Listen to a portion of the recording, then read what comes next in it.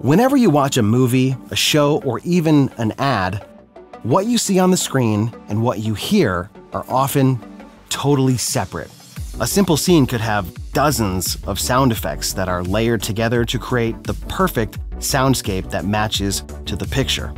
Now, if doing something like that feels overwhelming or sounds complicated, don't worry, because that is what this course is all about. Hi, my name is Dave Bode for Envato, and in this course, you are going to learn how to do sound design in Reaper.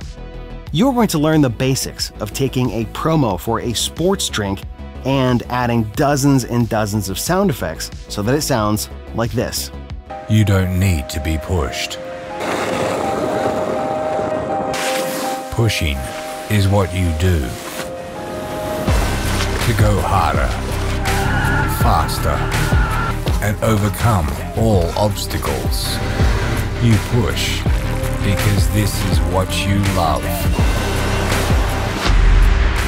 Hydrowater, fuel your passion.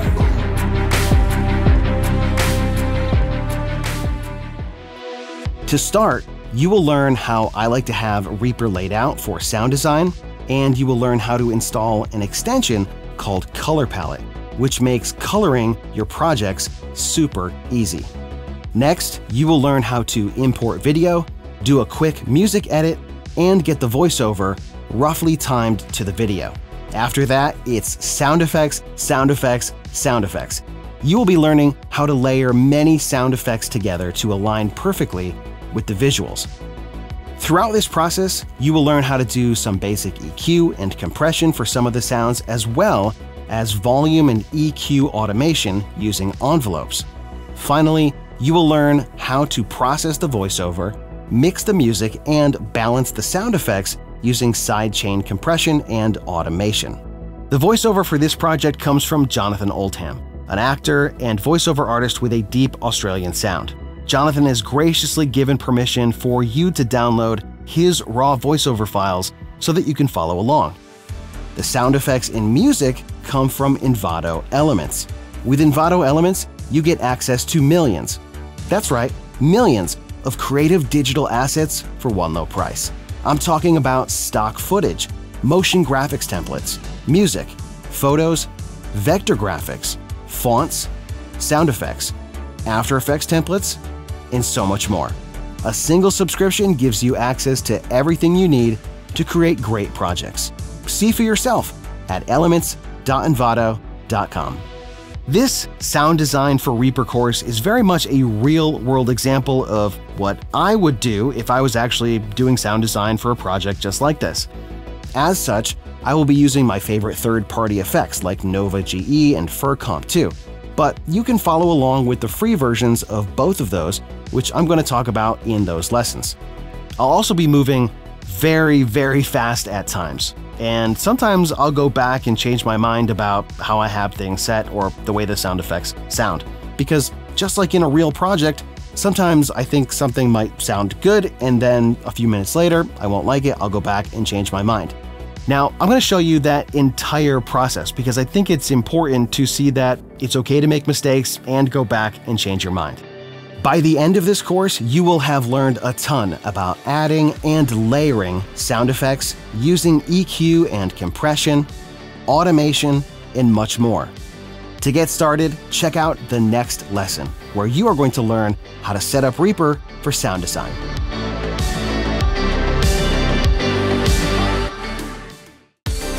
In this lesson, you're going to learn how I like to have my Reaper set up for sound design projects, and you're going to learn how to install some custom scripts and extensions. So this is generally how I like to work in Reaper, whether it's for music, video, sound design, voiceover, audiobooks, podcasts, whatever.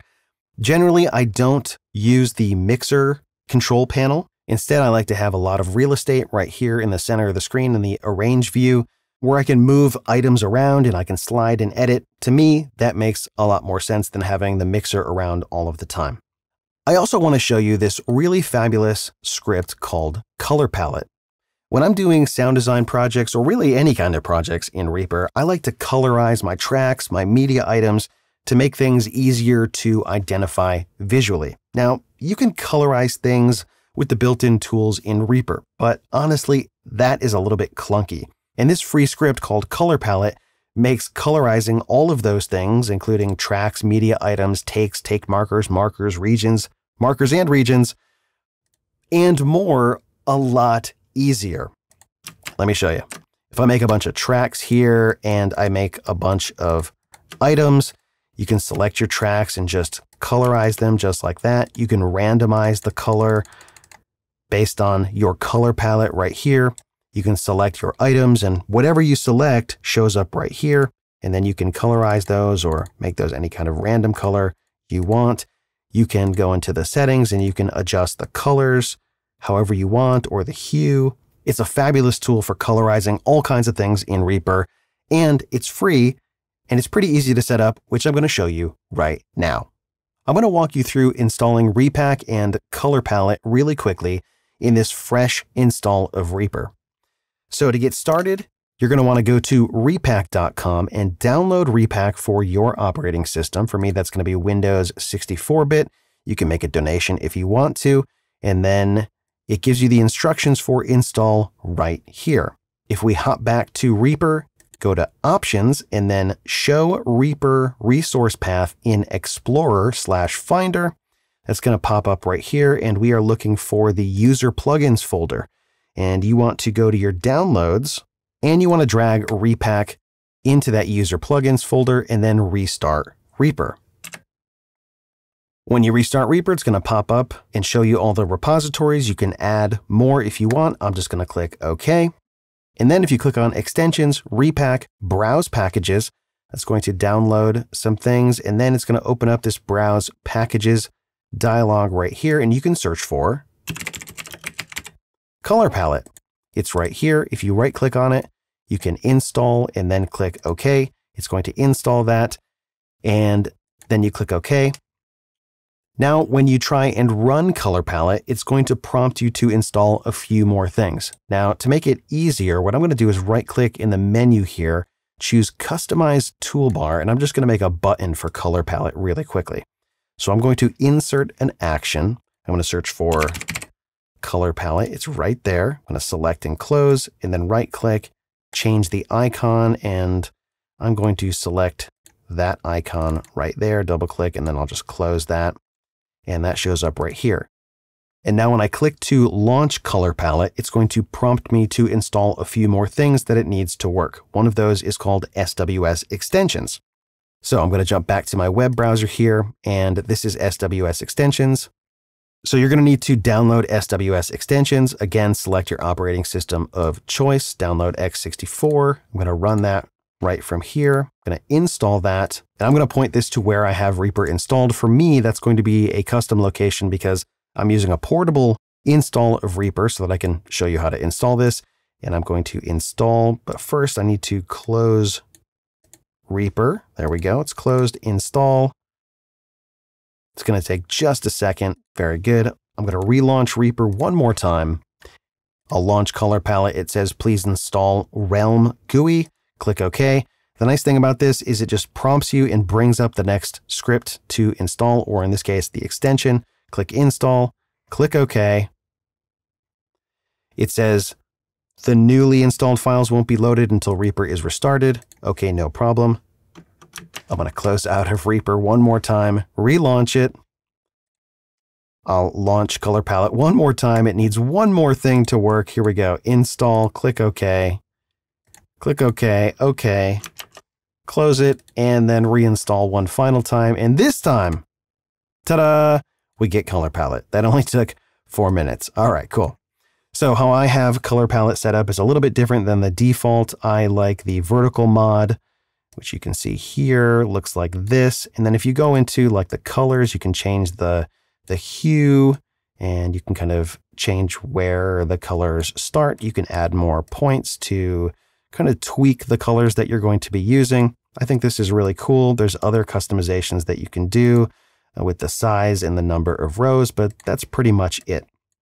And now you have access to Color Palette and a ton of extra extensions here and scripts and effects. You can see right now I have 1,888 packages available. These are things like effects, extensions, MIDI note names, project templates, scripts, themes, and more. It's really incredible, and you can find a lot of useful things in these packages. And on top of that, you can add other packages that give you access to other scripts and effects. Repack is really, really handy, and you should definitely check it out. All right, I'm back in my main install of Reaper, and I'll walk you through a few of the other things that I have set up that will be handy to know as we go forward. You'll see I have a few buttons missing here from my toolbar. I've just customized it a little bit and taken out things like undo, redo, project save, and a few other things. And you can change those right over here by selecting these items and removing them. You can also add whatever you want over there as well. Over on the right side of my screen, you can see I have the master mixer, and that is docked over here. To get the master mixer docked over here on the right side of the screen, you go to View Floating Master Mixer, and then you right click and then choose Show in Docker. And then you can just grab this little tab here and you can dock this wherever you want. I dock it over here and then just slide this over. It's not a great use of space, but I do like to have the master mixer somewhere in my project where I can see it. The other option is if you have multiple monitors, you can just float this and then drag it like to another monitor, which you can't see, but I have 3 monitors in my space here. And so I could just drag it up to another monitor and place it there. But for the purposes of this tutorial, I'm going to leave it over here. You also may see that I have a few effects here. These are my default mastering effects.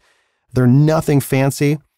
I'll show you those really quickly. I have a third-party compressor called FurComp 2. There's a free version called FurComp 1. Right now it's not engaged, but I do use this from time to time. It's a fabulous compressor. I also have a limiter on my master mixer or master track or master bus, whatever you may call it. And I'm using TDR limiter number 6GE. I also use this free loudness meter that comes with Reaper. It's called Loudness Meter. And what I generally do is right click on the effect here and then select Show Embedded UI in Mixer Control Panel. And then when I close this, I can see the loudness meter and it's always available right over here. I think that's really handy just so I can keep an eye on the loudness of my project or individual tracks as I'm working in Reaper. And that's pretty much it.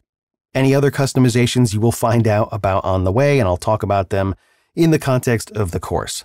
Coming up next, you're going to learn how to import video and get that all squared away in Reaper with project settings and the video window and more.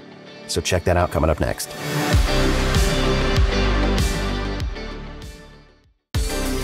In this lesson, you're going to learn how to import your video and do some more project setup to make it optimal for sound design editing.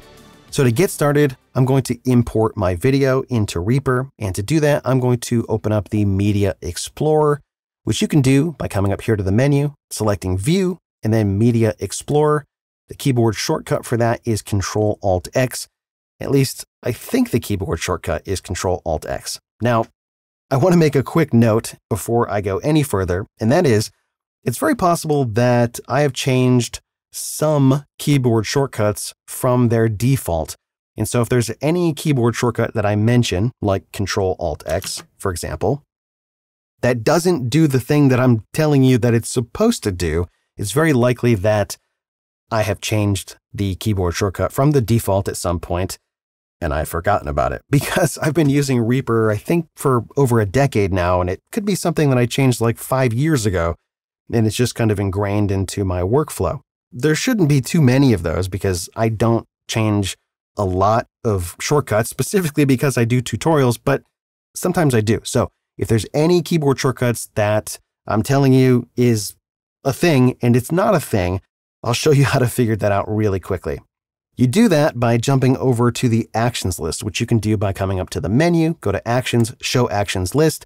And let's say, for example, I did change the shortcut for the Media Explorer and you want to know what that is. Well, you could look it up in the menu, but if it's not something that's in one of these menus, you can just search for it here in the filter. So Media Explorer right here. This will show you what the shortcut actually is, and you can change it right here as well. So You can select the shortcut, you can delete it, and then you can add a shortcut just like that, or you can add a different shortcut, whatever you want to do. That's how you change the shortcuts for the actions in Reaper. Now, like I said, I don't think that's going to happen, but it might, and I wanted to throw up a warning right now, just in case. So I'm going to navigate to where I have my video stored. For me, it's in my exports folder. For you, it's going to be somewhere in the downloaded project files linked in the description of this video. So this is the video that you are looking for. It's called Hydrowater Edit for Reaper version 4 titles. When you click on it in the Media Explorer, it is going to start playing. You can adjust the volume right here in case it's obnoxiously loud. You can also turn off autoplay right here if you want, although for sound effects, I generally think that it's more helpful to have that on. But it does become a little bit annoying when you're doing tutorials and you're talking and you accidentally play things under whatever you're saying. Anyway, you can turn that off right here. So I want to get this into my project. I'm going to just click and drag it right over here. And this is my video. You can see there's audio attached to it, which I'm going to talk about in a second, but right now you can't see anything, and that's because there's no kind of video viewer or video monitor open. But you can do that by coming up to the view menu and then selecting video, and check that out. There's the video.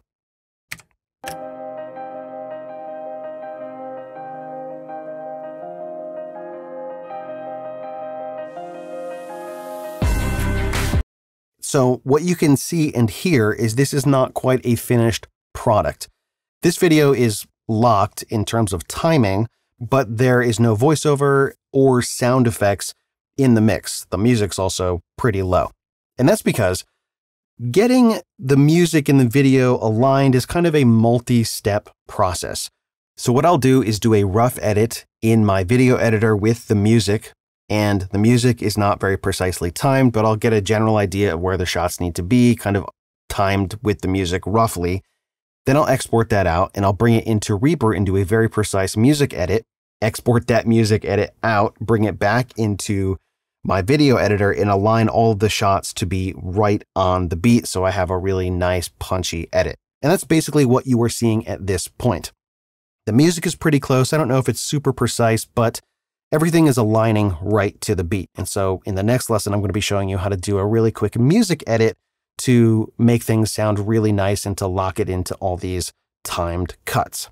But for now, we need to do a couple more tweaks in Reaper to make sure that our frame rate is set up and our time base is set up. So if I jump over here to project settings, there are two things that I want to tweak. One of those is I want to make sure that the time base for items, envelopes, and markers is set to time. By default, this is set to beats, position, length, and rate.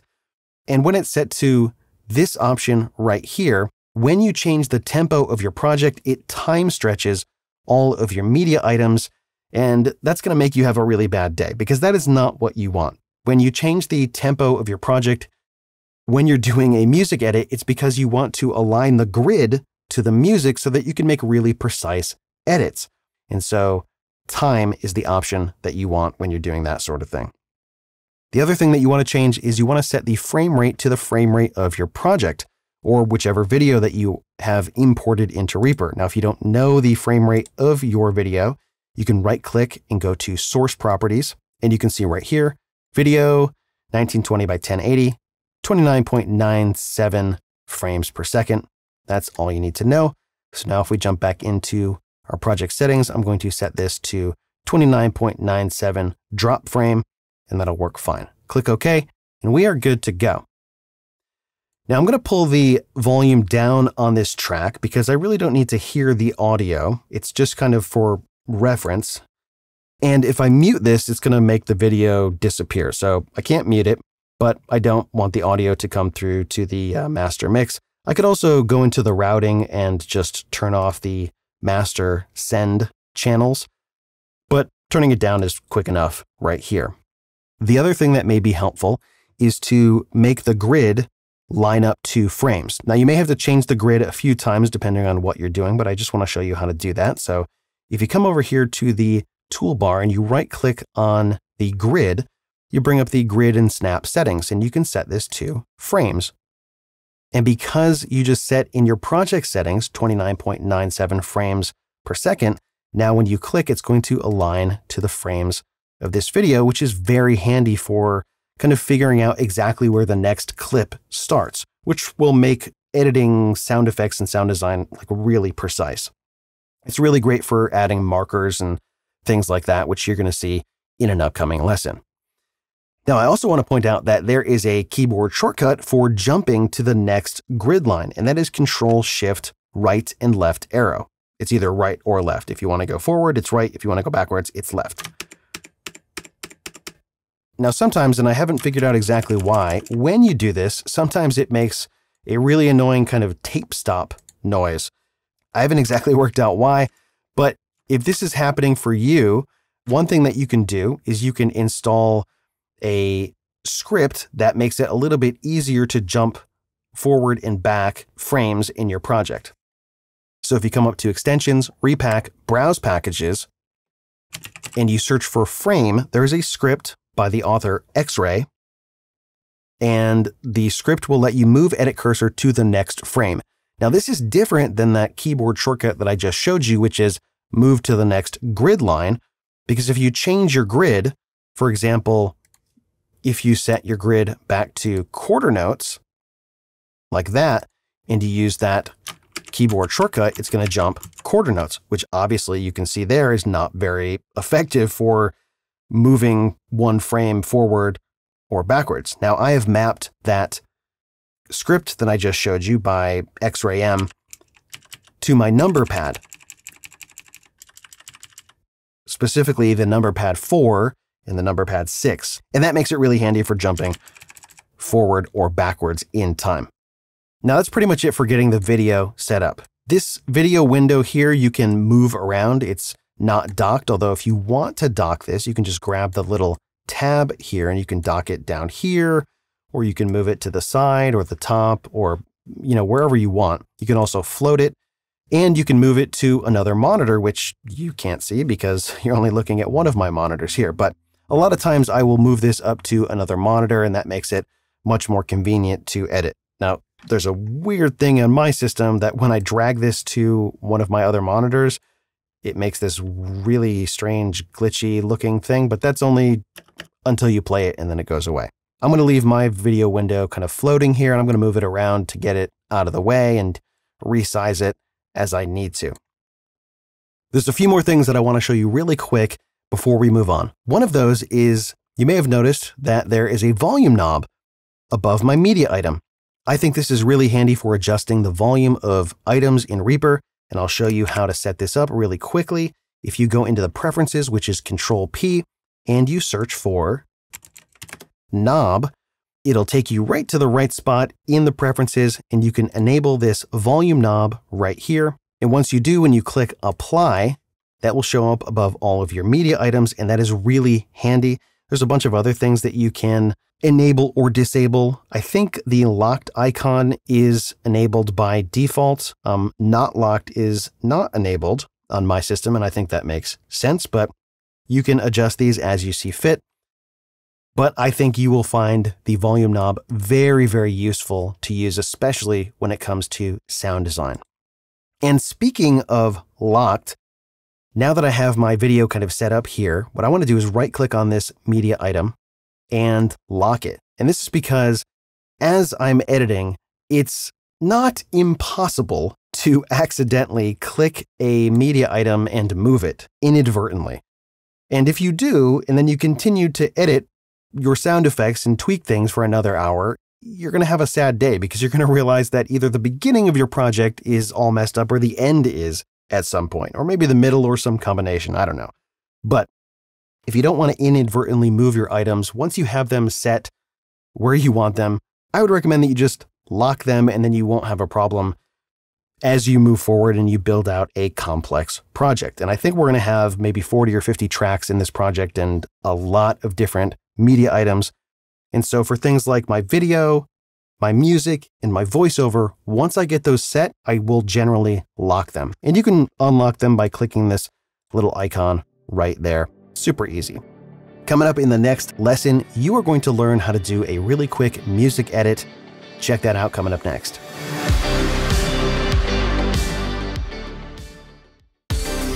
In this lesson, you will learn how to do a quick music edit and figure out the tempo of the music track inside of Reaper. The next thing that I want to do is import my music. So again, I'm going to bring up the Media Explorer here, and I'm going to navigate to where I have the music for this project in the Assets folder, in the Music folder. And this is a track that I got from Envato Elements. It's called Epic Heroes in Hip Hop.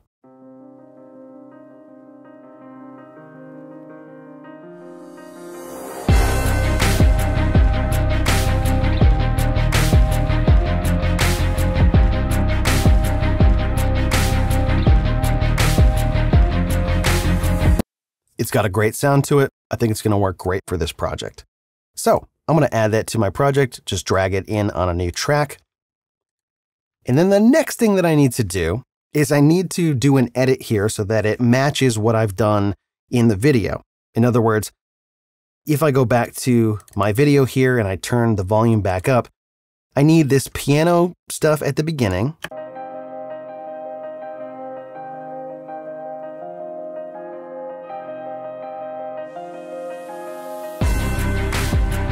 And then right when it cuts to this close-up of this person swimming here, I need the beat to drop, and then it pretty much stays big until the end of the video. So I need to do that edit now, and I'm going to show you how I go about doing that.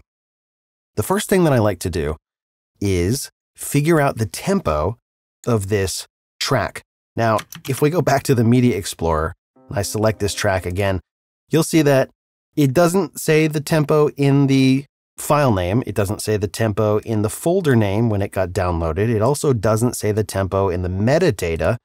Reaper's guessing that it's 97.175, but that's not correct. So how do we do this? Well, there is a way to do it. You can kind of tap your foot to the beat and then tap that in over here to the BPM. That's one way. That'll get you close. I wouldn't recommend that though. A better way is a little tedious, but it's pretty foolproof. Let me show you how that works. I'm going to turn off snapping by hitting Alt-S on the keyboard. And what I want to do is find one measure of this song. I want to find the beat one of a measure and then beat one of another measure. And I'm going to pick right when the beat drops right here. So right here is beat one of the second measure. I'll count that for you if you're not a musician. It's something like this. 1, 2, 3, 4, 1. So on this second count of 1 right here, this is the start of the second measure of the music. And what I want to do is I want to zoom way in here, and I'll drop a marker by hitting M on the keyboard. And then I'm going to go to this first beat here, right here, and I'm going to drop another marker. So this represents one measure in musical time. And Reaper can figure out the tempo of a piece of music based on the length of one measure. I'm going to show you how to do that in just a second. But that selection that I did right there with dropping these markers is not quite precise enough. What I want to do is zoom way in to this area here where this beat is happening again, where this kind of kick drum sound is, and I'll let you hear that. So right there, I'm going to turn that up a little bit more.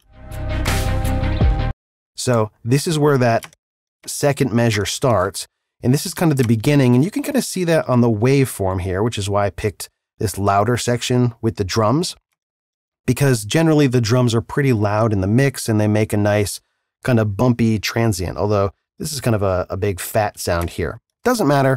What I want to do is look at the very beginning of this beat and kind of analyze this waveform here. What I'm looking for is some kind of pattern that I can recognize on the first beat of the measure to the left of here, and that'll make more sense in just a minute. So you can see on this big spiky bit here, I have 3 little humps and then a dip and then 2 little humps. So I think what I'm going to do is aim for this dip here and hope that on the first beat of the previous measure, I can find something that looks very similar. So I'm just going to drag my marker right over here. You can see it's right in this little dippity area, kind of right there.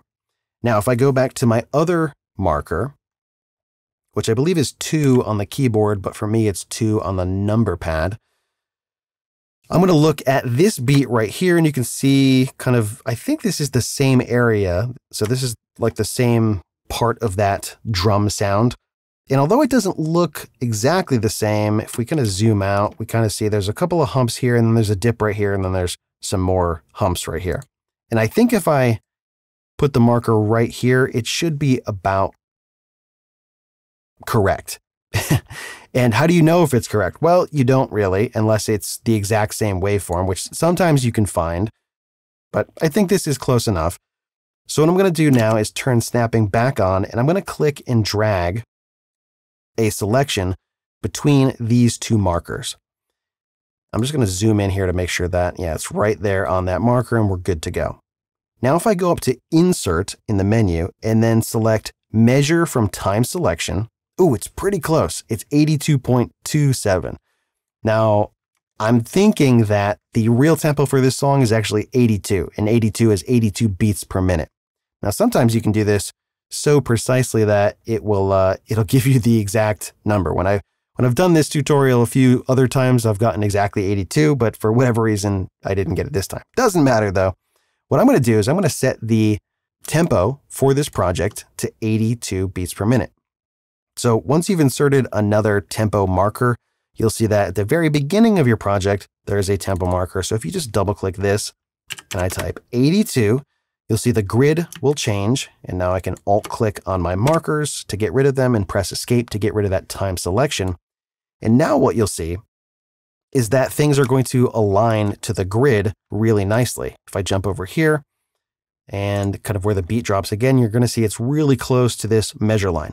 Now it's not right on the measure because this particular stock music track doesn't start exactly right on top of beat 1. So to fix that, what I'm going to do is just alt click and do kind of a slip edit and move this over just a little bit, maybe something like that. And once I've kind of corrected that, anywhere I go now, if I jump back to where this beat drops, you'll see it's in the exact same spot. So now when you are cutting things up, so if you kind of put your edit cursor and you split things, it's always going to be right on the beat, as long as this stock music track remains at 82 beats per minute. But the way that you can check that is if you align the beginning section, so this is like right on the beat right there, close enough. If you go like a few minutes to the right or a few minutes later in time and you check another beat, it should be like right on a measure line right here. And it looks like maybe something like that would work. Should be pretty darn close. I don't think it's going to be too far off. So yeah, that looks perfectly fine. Now I just had a realization that you may have a different peak display setting than I do. And I want to show you how I have my peak displays set up. So if you jump over to the menu, you click View and then Peak Display Settings, you will see that I have mine set to spectral peaks. The default is just peaks, which is, well, kind of boring looking. You also have spectrogram and spectrogram plus peaks, but I like to set it to peaks, and I also like to push the opacity of those colorful peaks all the way up so it's nice and colorful. That really helps because it helps you identify what frequencies are contained in the audio, especially for dialogue. It makes it really easy to see where consonants and S sounds are, which can be very handy, but I also just like the way that it looks. So that's that. Let's get on with the music edit. So again, it looks like we have some piano stuff here and then the beat drops. I think it's this section right here. So what I'm going to do is I'm just going to make a cut right here. So I'm going to split that with S on the keyboard, delete the part to the left, jump back to the beginning. Looks like I need to move this one more measure over. So I'm just going to select a measure here, delete it, and then drag it over to the left. And I think that should be just about the same. Yeah, it looks like this was a little bit behind, but it doesn't matter because if I go a frame over, yeah, it should be close enough. So that frame starts right there, and that's aligning, I would say, perfectly fine to this measure line right here. That's going to be great. So let's see and hear what this sounds like.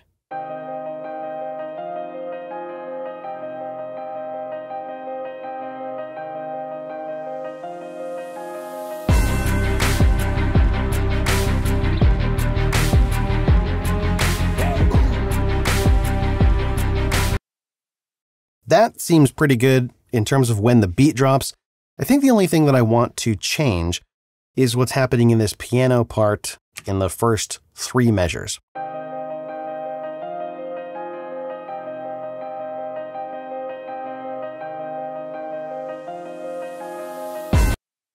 So, generally speaking, you will find a trend in stock music that musical phrases are an even number. So 2 bars, 4 bars, or measures. Bars and measures in musical speak means the same thing. So 2 measures, 4 measures, 8 measures, 16 measures. 3 measures is not very common. And in this case, all of the little musical hooks and ideas are in like 4 or 8 measure chunks. And so because we have 3 measures here, and you can see here's measure 1, measure 2, and measure 3, we're kind of starting this music in the piano on kind of a weird chord. It doesn't start at the beginning of the musical phrase, if you will. It's like part of the way through it. But that's really easy to fix. I think what I'm going to do is just take the first 2 beats out. So I'm going to go right here to beat 2 and split it. And then maybe grab this 2 beats, select this part right here, Control, click and drag, and duplicate that and move that over here.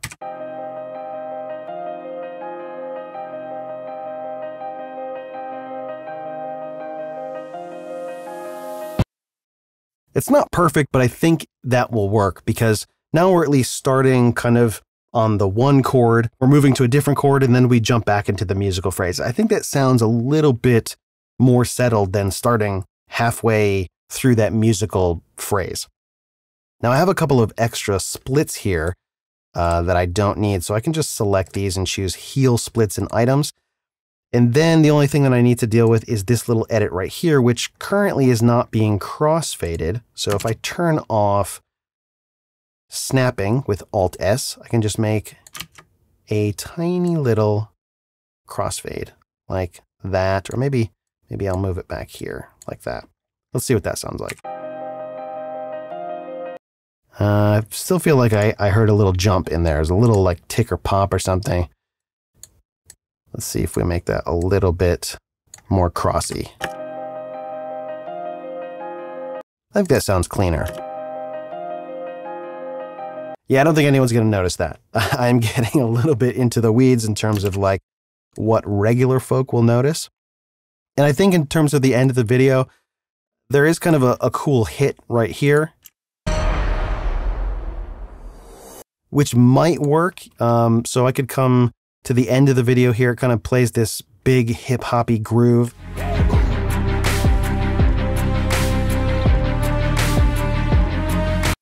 And I could either fade it out or I could land on this kind of hit right here. Let's see what that would sound like really quick.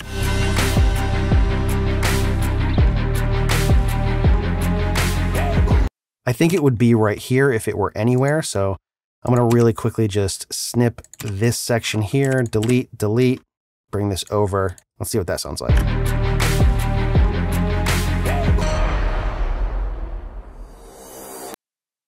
Yeah, I don't really like that. So I'm just going to leave the music alone and then I'll just fade it down like that.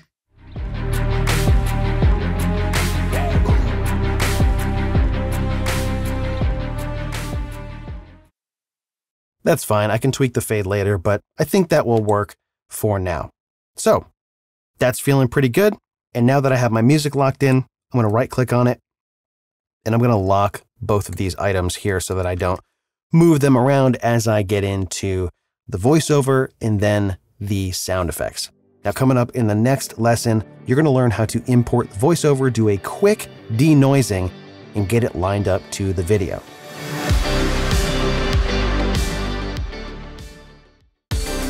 In this lesson, you're going to learn how to import the voiceover, get it set up with denoising, and align it to the video. So the next step of the process for me is going to be getting this voiceover in and aligned to the video. Now, before I do, I want to make sure that I have saved my project because sometimes when I do these tutorials, I do forget to save, but it is a really good idea to do. So I'm going to jump into my folder here and call this sound design in Reaper 3. All right, let's get the voiceover in this project. I'm going to jump to my assets folder. And this voiceover came from a gentleman named Jonathan Oldham. He's an actor, a voiceover actor. He's got a great Australian deep voice. And you'll see I have two versions of the file that he sent me. One of them is the raw file. The other one is the raw file that I have denoised, and I've done that in Adobe Audition. Now, usually what I like to do is take the voiceover, do a denoise, and then do the edit and processing after, which is why I've already done it previously, but I'm going to show you how to do it in Reaper right now. So to do that, I'm going to open up a new project tab. I'm not going to save this because this is just going to be a quick and dirty denoise, but I'll walk you through the steps that should work for you. So this is the voiceover. I'll play it so you can hear what it sounds like. You don't need to be pushed. Pushing is what you do. To go harder. This voiceover sounds pretty good, but you can see and hear, hopefully, that there is a little bit of noise. And that's because I asked for this voiceover to be sent to me without any processing done to it whatsoever. When you get voiceovers, depending on the artist, depending on the service that you're using, a lot of times it will come already produced, meaning the voiceover artist is going to drop on their default processing chain with denoising and EQ and compression and all kinds of other jazz. That's not how I like to get voiceovers because sometimes they can get a little heavy-handed with the processing. It's way easier if they just give you the raw file and you do it yourself. And it's really not that hard. And I'm going to show you how to do it in this course. So to denoise this, the first thing that I want to do is to normalize this just to bring the peaks up to just under 0 decibels. To do that, I'm going to hit Control-Shift-N. And now this is a shortcut that I know that I changed from the default. Normally, when you hit Control-Shift-N, it does something different. And I want to show you that really quick. The default shortcut for normalize in Reaper will normalize items to 0 decibel peak. And that's fine for some things, but it's not the most useful normalization action or tool in Reaper, which is why I changed the shortcut to this action right here, which is normalize items peak RMS LUFS, because it gives you some more options. If you want to change that, you can do that right here in the actions list. So again, Control-Shift-N, that's going to bring that up for me. And now I have all these different options on how I can normalize it. In this particular case, I do want to just normalize it to something like -1. And now it's going to bring up the level of everything with the highest sample peak being -1. And now that I've normalized it, you can hear that the background noise is definitely in there much more than it was before. And that's what I want to remove. And this is really easy to do even with stock plugins in Reaper. So I'm going to open up the effects window here. I'm going to delete the default effects that I have for this track. I'm going to add an effect, and the effect that I'm looking for is called Reefer. And I'm going to add that to this track. Reefer can do a bunch of different things, but I'm going to set the mode to subtract, and then I'll click this automatically build noise profile checkbox right here. And then what I want to do is play a portion of this that's only noise. If I play anything that has any kind of breath noise in it, or any speaking, that's going to make the noise reduction sound really funky, and you definitely don't want to do that. So I'm just going to start it at the beginning and play just like 1 second of it. And then stop it. And that's all you need to do. Then uncheck this automatically build noise profile. And now if you play this, it should sound really, really clean. You don't need to be pushed. Pushing is what you do. That's pretty much it. Now what I would do from here, if this were like a longer VO, is I would just export it from here and then use it in my other project. That's what I did in Audition because I like the denoising tools in Audition. I think they work pretty well. But this is a great option and it comes with Reaper. So I'm going to take my denoised file, which you will also have access to. I'm going to bring that in my project here. In this particular file, I don't think I normalized, but that doesn't matter too much. I'm going to normalize it here. And this time I'm going to set it to LUFSI and then set it to -16 or maybe -15. The reason why I'm going to normalize it like this is because I know that my final output for this project is going to be -14. That's where I want to shoot for the loudness for my entire mix. And I'm going to need to compress this vocal a little bit. So if I shoot for like -15, that'll allow me to do some compression, and it should work out when I mix everything else together so that I can get a healthy amount of compression and things are going to sound great. You can experiment with normalizing it however you like. This works for me. So now that it's normalized, if I play this, it's going to be nice and loud. I'll just solo this. You don't need to be pushed. Pushing is what you do. So now it's sounding really good. It is peaking in the track, so one thing that I can do is just enable a compressor here. Now, one thing I don't think I talked about is the default effects that I have on all new tracks in Reaper. I use 2 third-party effects. One of them is called TDR Nova GE. This is a parallel dynamic equalizer, which is like a really good equalizer and a dynamic equalizer built into one. It does a bunch of different things. It's really fabulous. There is a free version of this. It's called TDR Nova, which is basically the same thing with, I think, 2 less bands, but it's really fabulous. I would highly recommend it. You could also use the stock Re-EQ plugin, but I generally like this one to use just because it has a few more options for high pass and low pass, but I will be using Re-EQ a few times throughout this project. For now, I'm going to leave the EQ where it is, and I just want to use a compressor to smooth out or just push down those peaks a little bit. And the compressor that I'm going to use is another third-party compressor. This one is called FurComp 2, which is a premium effect, but again, there is a free version. It's called FurComp 1. This is a fabulous compressor that can do very fast compression with very little distortion. Not only is it good for really fast compression, it can do all kinds of different compression, and it's got a bunch of really great presets. Highly recommended. If you want to use a stock compressor, I would recommend the 1175. This is a compressor that comes with Reaper. It's modeled after the Universal Audio 1176. It has a very fast attack time of 20 microseconds, which is 20 millionths of a second, and it'll be very good for kind of crushing those transients. But I'm going to use this one right here with a ratio of 4, the threshold all the way up, an attack time of 0, and a release of 100 milliseconds. And I'm just going to pull the threshold down just a touch, maybe like -3 or something like that. Let's see if that works. You don't need to be pushed. Pushing is what you do. To go harder, faster, and overcome all obstacles. Good. That's great. Good enough for now. The next thing that I want to do is I want to align this so that the voiceover is lining up with the titles. So I'm going to turn off the grid really quick here and also turn off snapping because that's going to drive me nuts. And I'm going to really quickly kind of trim this up and align it all in one step. You don't need to be pushed. I'm going to split it right here, just trim this little bits up. And in fact, if I drag this to the right, it'll show me right where that lines up with the video. So I know that this next thing that he said is pushing is what you do. And if I move this to the right, I can see that right here is when that clip comes up and when that title comes up. So that's very handy to use for alignment. Pushing. And maybe move it over just a skosh. Pushing is what you do. Maybe a little more. Pushing is what you do. Cool. I'm going to snip it right here and then trim this over to here.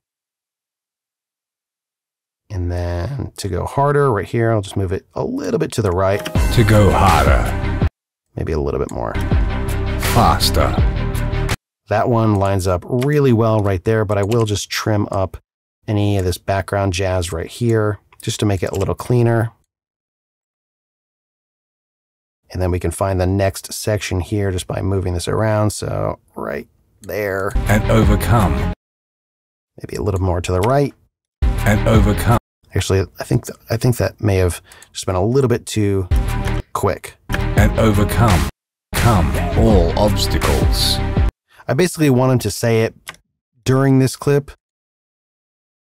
I don't want it to start before this clip, and I don't want the end of this phrase to be in the next clip. So I think right about there should do it. And overcome all obstacles.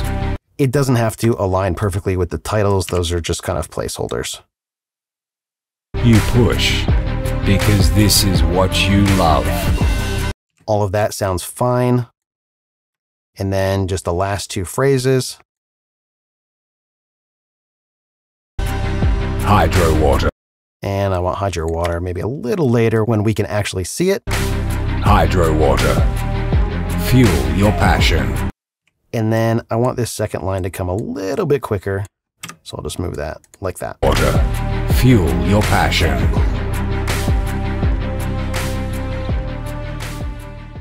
Good. I think that's pretty good. I'm going to select all of those and lock them.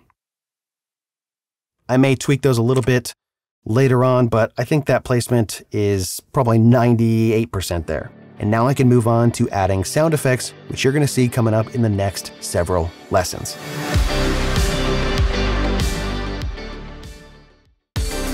In this lesson, you will learn how to start adding sound effects to this project. Before I dive in and start chucking sound effects in this project, I really quickly want to go over my thinking and methodology behind getting sound effects for this project. Now, all the sound effects that I'm using came from Envato Elements. With Envato Elements, you get access to millions of creative digital assets for one low price, including many, many sound effects.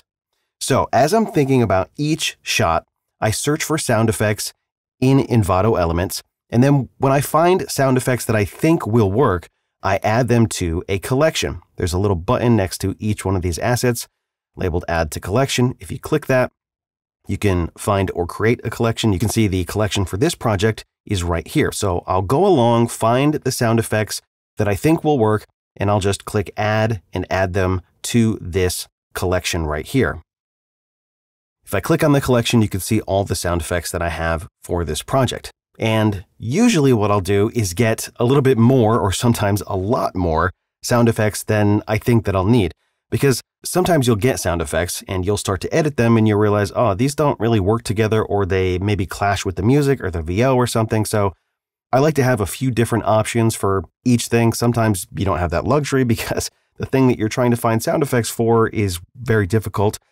But I throw everything in a collection, and once I think I have all the sound effects that I need, I go through and I download all of the sound effects page by page. And once I have one page of sound effects downloaded, I jump over into my downloads folder and I will download the license for each one of those sounds. And that way I know that I have licenses for every single sound effect that I'm going to be using. And then I jump back over to my sound effects and I jump to the next page and do the same thing. I download all of them and then I download all of the licenses.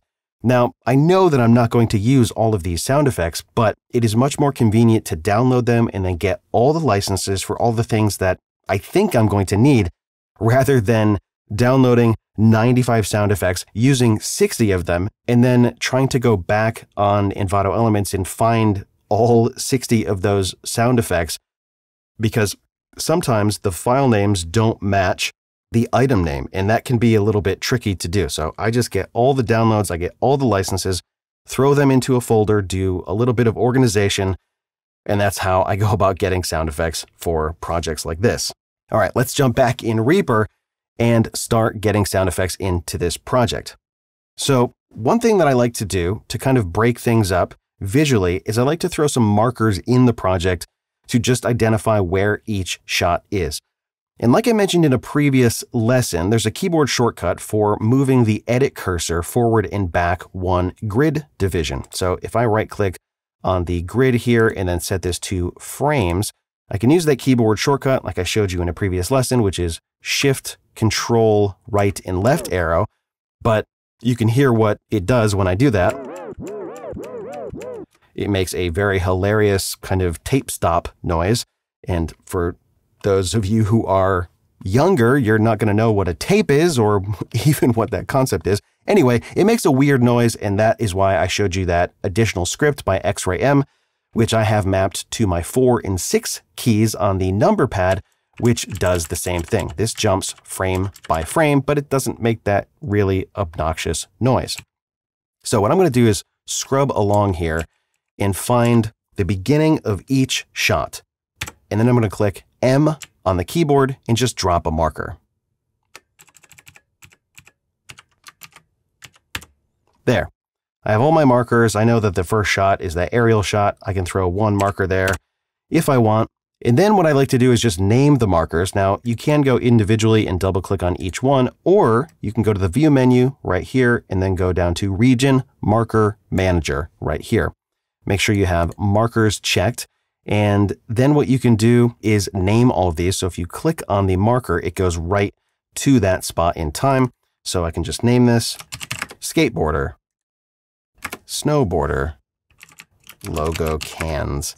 And then this is that wide shot at the beginning. So wide skateboarder. And I think you can renumber in timeline order. If you haven't changed the keyboard shortcuts for the 1 through 9 key, those should map to the first 9 markers. You can jump between that way, and that's very handy. So now that I have my marker set up, I'm going to start adding sound effects to this project.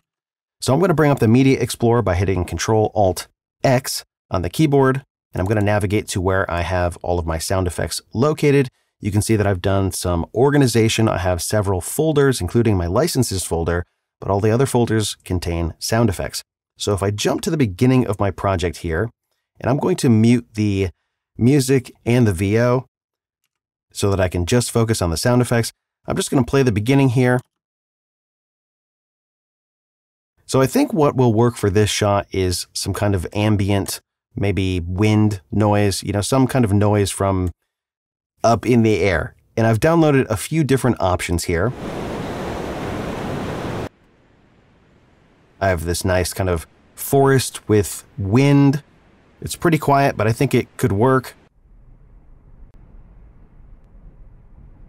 I have this clip right here, which is actually a 4-channel clip. And then I have some sea ambience, which I'm going to use later on down the line. So I think this clip right here can work. And what I could do is pull this entire clip in on a new track, but I don't really need it to be this long. And I can also maybe target the spot that I want to actually use, which is probably over here somewhere. Yeah, this looks like a nice kind of healthy bit of wind noise. So I'm just going to make a selection. And I'm going to pull this into my project. It's still way too much, but that's totally fine. I'm just going to trim it up here, and I do have snapping enabled. And that will snap right to my markers, which is very convenient. Now, I did change one of the default options in the Media Explorer. I think by default, this option is enabled, which is enable looping when inserting selected portion of media. Now, with this enabled, if you make a selection like that, and then you insert, what you will find when you trim this, either the beginning or the end, is it will automatically loop this clip. In other words, it'll automatically loop forever. And I don't prefer that. So I just turned that off. I wanted to show that to you. If that is something that you do prefer, feel free to leave that enabled. All right, so I do want to make this clip a little bit louder because it is pretty quiet, and I could adjust the volume right here. But I think what I'm going to do is just select the media item, hit Control-Shift-N, and bring up the Normalize Media Items window, and normalize this to something like -23. I think that'll be a good starting place for some of these more ambient type clips, and then I can mix them a little bit later if I need to adjust their levels. Cool. I think that's pretty good. I'm going to make just a quick adjustment to the EQ and maybe pull down some of that high frequency stuff just a little bit. Now this looks like it's an aggressive EQ, but if you look at the scale here, that's only about a 6 decibel cut, so it's not a tremendous amount. And generally, I like to put a high pass on most of the items that I know don't contain a significant amount of low frequency content, because it kind of cleans up the low end for the music and any sound effects that do have low frequency content. And right now I'm listening on headphones, and I know these headphones don't produce a lot below like 40 hertz. So for things that I know don't have a lot of bass content, or I know that don't need bass, I'll just throw a high pass on them around 30, 40, 50 hertz, something like that. So let's see what that sounds like. Cool. I think that's good to go for now. Now, I did show you color palette for a reason, and I'm going to start using that in this lesson in the next several lessons. Because what I like to do with sound effects is I like to colorize each one of the tracks in track folders. So I'm just going to make this one purple. I'm also going to name this track ambient. And then if I want to throw other ambient sounds in this track, I can later on if I need to. But for now, I'm going to move on to the next clip of this long border here. I don't know if that's a long board, but that's kind of what it looks like to me. And let's see what I have for skateboard sounds.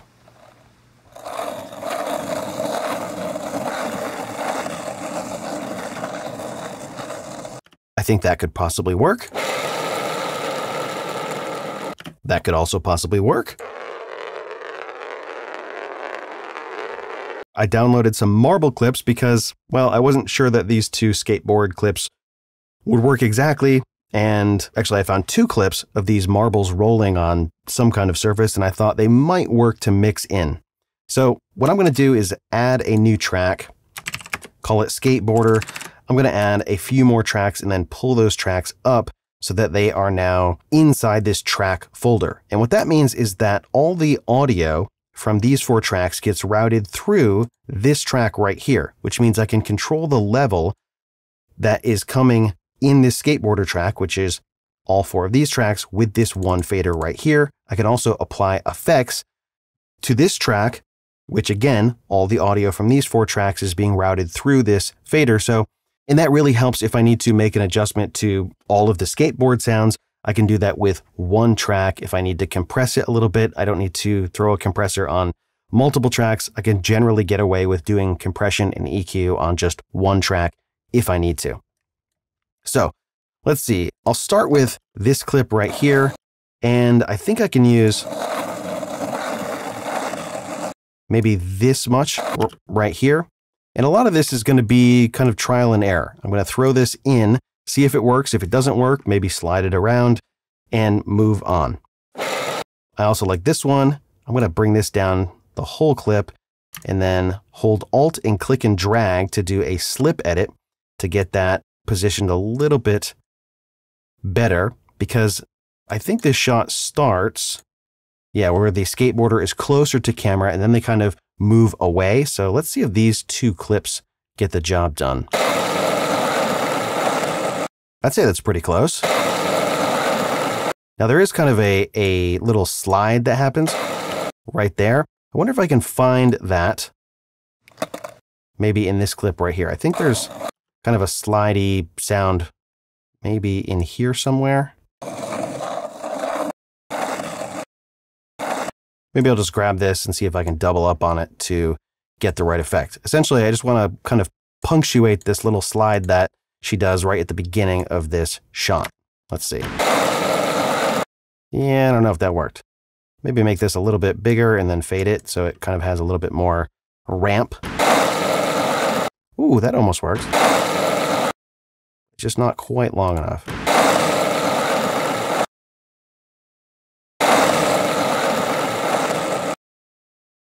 I think that is a good place to start. I might add one of these rolling marble clips in there, just for good measure. Let's see if that works. Looks like that's a little too quiet. I'll just roll it forward a little bit. All right, let's see how this marble clip sounds in there. I'm just going to make this a little louder. Cool. I think that works pretty well. I'm going to get rid of this for just a second. What's happening in the clip is that she's moving away from camera, which means that probably I need to do something with the volume for the skateboarding clips. I think I can probably do that with a little volume automation. And I might throw another track in here and then take these 2 clips, or maybe these 3 clips, and throw them inside of this one right here, and then press V, and then shift click 2 times to make a little bit of a volume ramp. This is basic volume automation. When you press V on the keyboard, it brings up the volume envelope, and then you can click to add points. And what this will do is it'll turn the volume down on this clip as it plays. Check it out. Okay, that was the right idea, but a little heavy-handed. So I'm just going to slide this to the right a little bit. And if you hold Control and Shift after you click, it will lock the position to the first direction that you move. So if you want to move this up and down and you don't want to move it right and left, just hold Control and Shift. But in this case, I want to move it to the right, but I don't want to move it up and down. So I'm going to move it to the right and then hold Control and Shift. So right about here, I think she starts to go away. And I think this was probably just too much. So I'm just going to bring this up a little bit. Let's see if that works. Ooh, that's pretty close.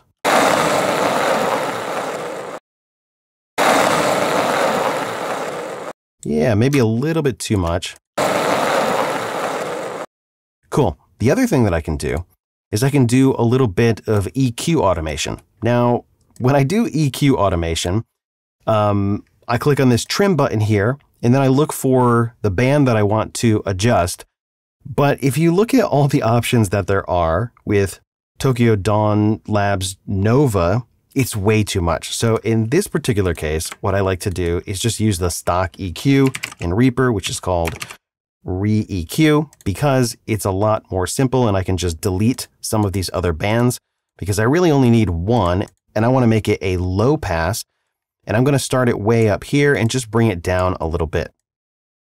So to do that, I'm going to click on the trim button right here and I'm going to come down to frequency low pass 1 because that's the only band that I have available. And you can see that envelope shows up right here. I'm going to shift click 2 times to set 2 points. That second point there was not very easy to see, but I'll just zoom in to the envelope by holding Control and Alt and then right clicking and dragging. And you can see I get this nice little magnifying glass tool and I can zoom right in. So let me try that again. So I'll just zoom in right here and I'll pull this down maybe to there. I don't know exactly what that's going to sound like, but I'll give it a shot. Let's see.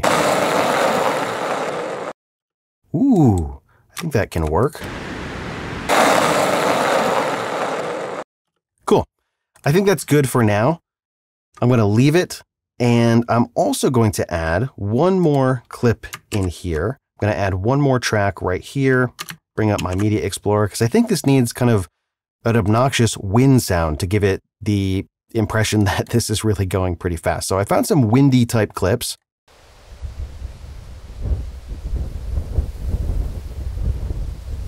This one's a pretty good one. And then I don't think that's the right kind of wind, but I think this one could work.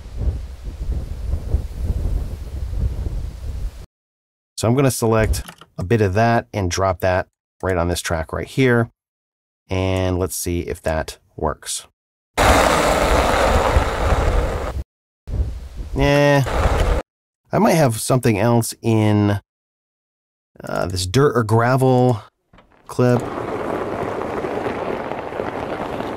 Yeah, like this might work right here. So instead of this windy clip, I might be able to drop this in. That might do the trick. Let's see. And then I might be able to just maybe low pass this a little bit. Let's see. I'm going to make a selection here, press R on the keyboard so it repeats.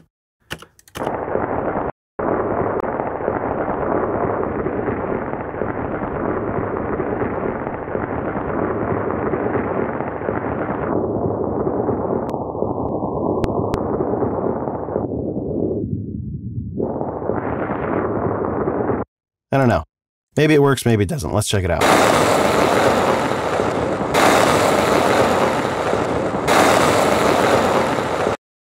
Well, I'll leave it for now and I'll come back to it. I'm going to make these, maybe this pink color. And that's good to go.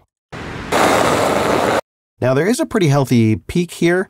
So I'm going to jump to my effects and I'm just going to enable the compression And I'll just pull the threshold down a little bit, and these settings should work to knock that peak down a little bit and keep it in check. I'll just pull it down a little bit more, increase the ratio just a little bit. I think actually I could do with taking this clip and moving it up here, and then just pulling the level down just a little bit.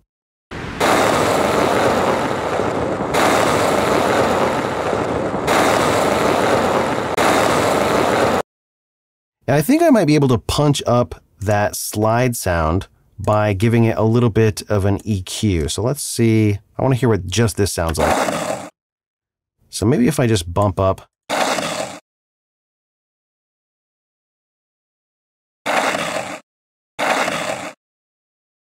Yeah, I might be able to just high pass this up to accentuate these frequencies here.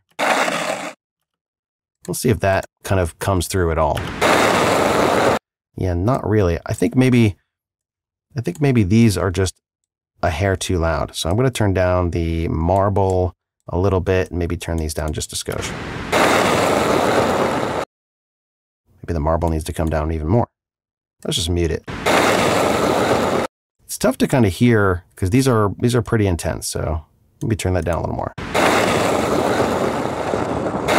Ooh, that's not bad.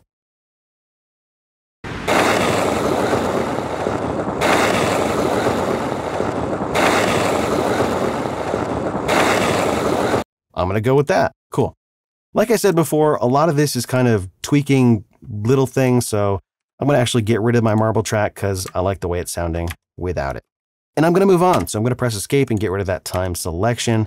And I'm going to move on to the next shot, which you are going to see coming up in the next lesson.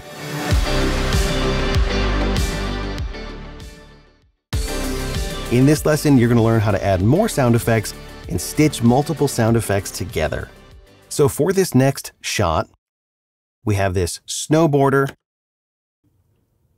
and they're carving it up here. And what I want to do is really punch up the sound of those carves. So I want to get the sound of that snowboard really scraping in there to that snow.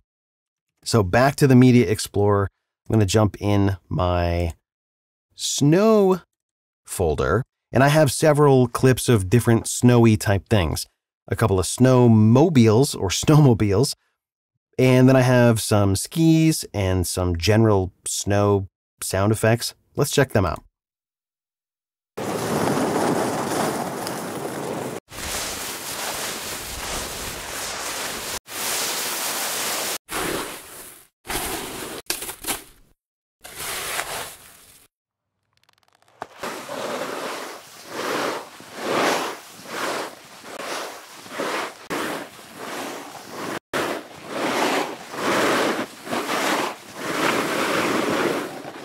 Cool. I think that one could be a really good contender here for what's happening on screen.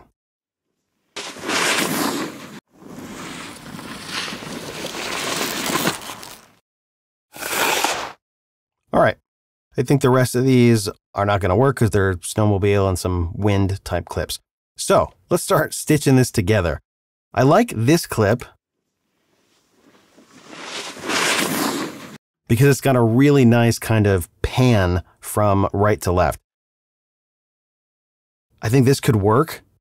So I might start with this, and I'm going to drag that out. And actually what I want to do is pull this down one track and then move this track into this folder called Snowboarder. In any of these clips that need multiple sounds, I'm going to put in track folders because it just makes organizing and leveling out these sounds a lot easier.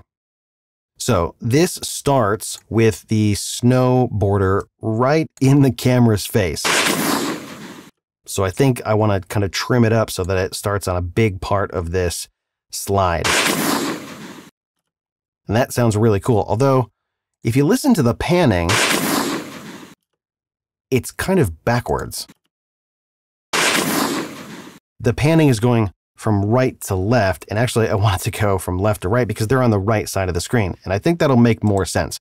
So if I right click on this clip and I go to item settings, I can reverse the stereo and you'll see what that does here. And that should sound, I think, a little bit better. Let's check it out.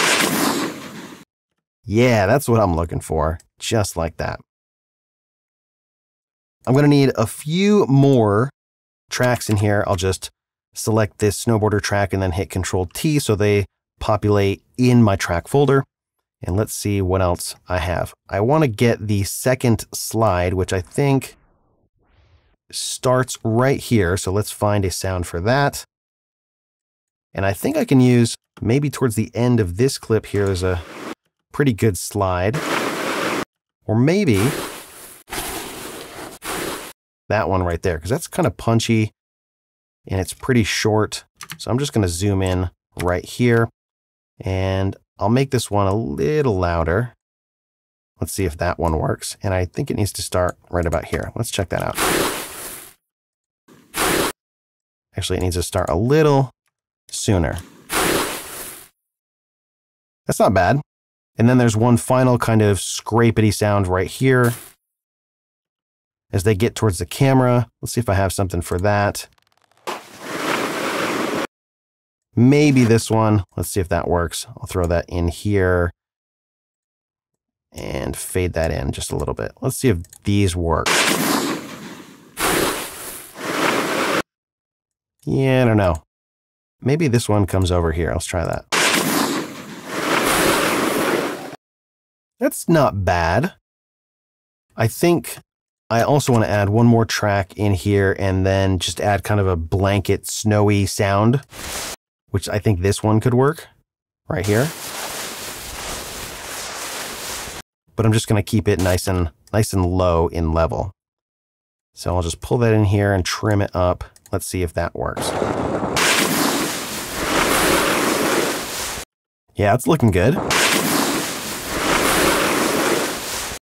Now I need one more of those kind of slide sounds. As they're coming to camera, I want it to kind of ramp up as it goes to the next scene. So that one might work. Let me throw another track in here. Let me get that one in here. And I think I'm just going to need to punch up the volume quite a bit. Let's see if that works at all. Yeah, might need to mix it with another one. I think I used that one. Yeah, that might work. So let me grab another track here, pop that up here. Something like that. Let's see if that works. Yeah, that's pretty good. I think I can probably pull this down because it's probably a little too loud.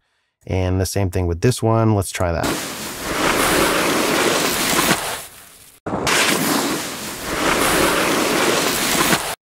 I think I want this one to be even louder. I want it to be obnoxious. And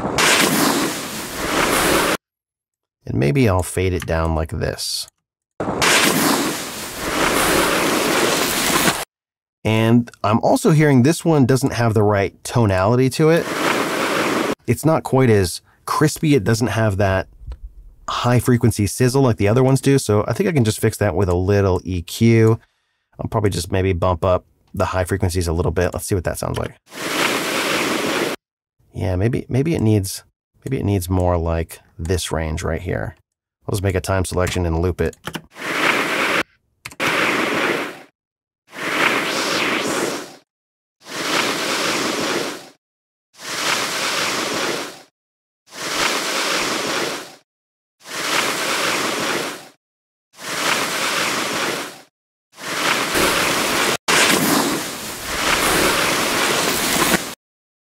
Yeah, I think that works. Cool. I think that works pretty well. I'm actually going to have these ones trail over the edge just a touch and then fade them out. Something like that. Let's see if that works. I'll turn looping off or repeats off. You can also click down here to do that, but it's R on the keyboard. Cool. I think that works great. And I will colorize these as well. So I'll bring up color palette again and make these nice and bright white. I can see that there's also a healthy little peak here. So I'll just enable the compressor, pull the threshold down a little bit. And let's listen to what that sounds like. Looks like it didn't quite catch all the peaks. I might be able to compress this one a little bit as well. I'll just increase the ratio a little bit. Maybe I'll just turn it down. I'll just bring it back down to its default. And then I will turn the rest of these down instead of trying to make that one louder, because it's probably an issue that I just don't have my headphone volume up loud enough, so it doesn't seem as impactful as it maybe normally would. So I'll just pull these down by a little bit.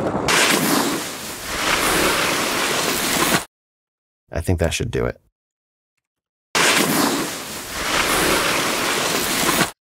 I think that'll work. Looks like our levels are good, so it's time to move on to the next shot. All right, the next two shots are swimmers. So I need some water sounds, specifically some swimming sounds. So I'm going to create a new track. Whoops, looks like that showed up there. No problem. I'm going to name this Swim. And let's check out what sound effects I have for swimming.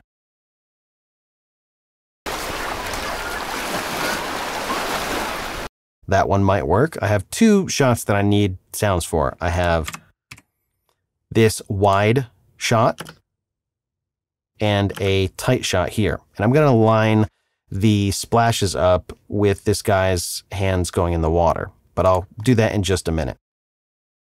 So first I need something for this wide shot here. I actually have two clips of a swimming race. These might work. That's pretty good.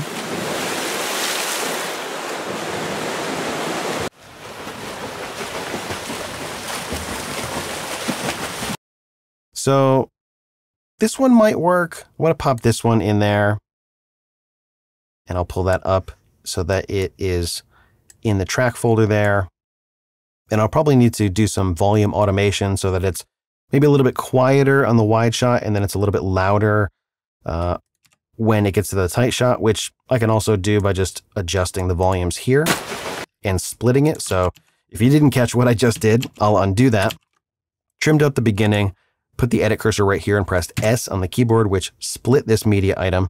And now I can adjust the volume right here. It's a little bit quicker and faster to do than doing volume automation, but you could do that too if you want.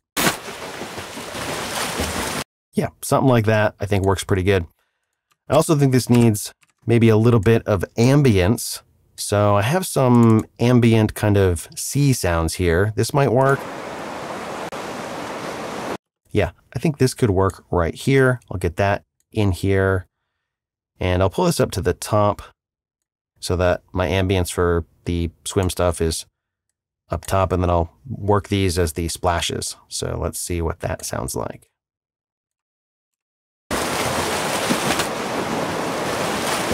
And then when we go to the tight shot, I'm going to bring the ambience down a little bit. Hey, it's already sounding pretty nice. It would be nice to have some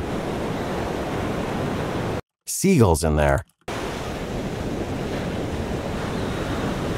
So maybe I'll replace this clip right here by dragging it on top and then choosing to replace it just like that. Again, if you didn't catch what I just did, I made a selection, pulled that over this clip, and then Reaper comes up with this replace media item source dialog box, and you have a bunch of options. By default, replace the target media with the source media is selected, and then you choose OK, and then it just replaces that bit of media right there.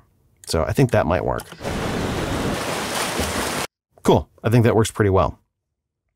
This might have a little bit too much low rumble in it, so I'll just high pass that a little bit.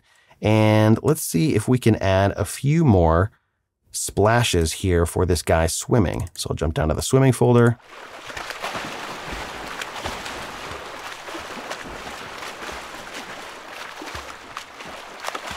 So that's definitely a swimming clip.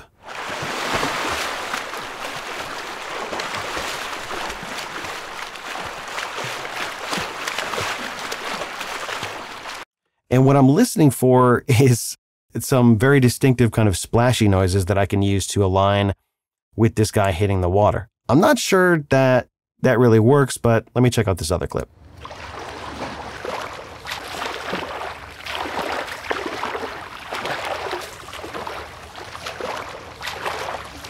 I don't think this one works because it's panned too much, and I could split this, but I'm not sure that would work either, but I'll take another listen right here. That actually might work. So let me show you how to do that really quick. I'm just going to select a little bit of this because I think that's all I'll need. I'm going to drag that down here, then right click on this. Actually, I'm going to make this a little longer. And then I'll right click on it, go down to item processing and choose explode multi-channel audio. And that will basically take the right and left channel, spit it out into 2 mono wave files here. And then I'll just clean this up by deleting this extra stuff. And now I have just the left channel, I believe, right here. So what I want to do is find where he splashes his hand in, and I'll just go frame by frame. So right here, there's one, and then right there, there's one. I think it's just those 2. So I'll align maybe this splash right here, see if that works.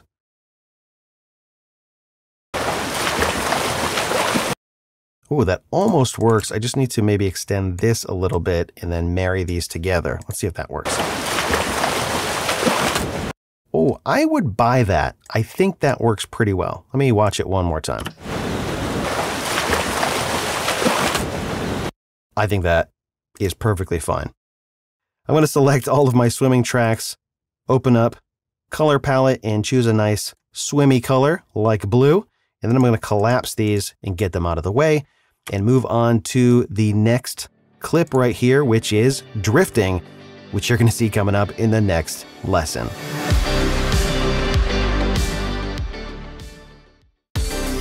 In this lesson, you're going to learn how to add some drifting and running sound effects.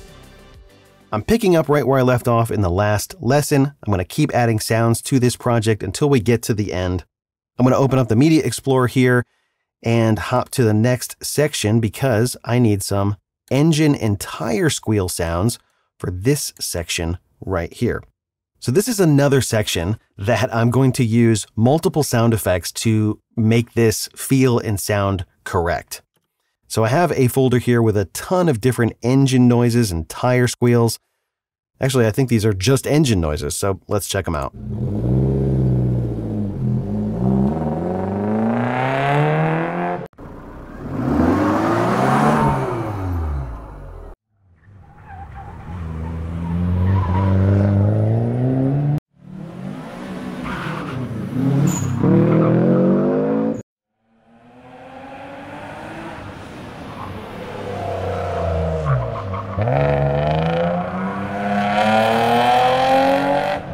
That one could work. Not all of these are going to work, and like I said before, when I was downloading these sound effects, I was just thinking, well, this might work, I'll just get it and see if it works, because you never know. Sometimes you can mix things together and you can get sound effects to work that you wouldn't normally think would work.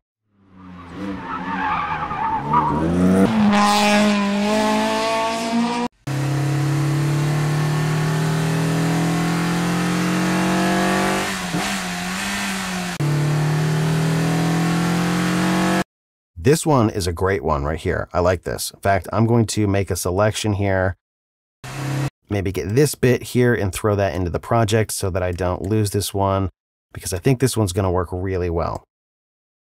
And I'll pull this down here and then pull it up into the folder, and I'll call this drifting. Very good. Let's see what else I have.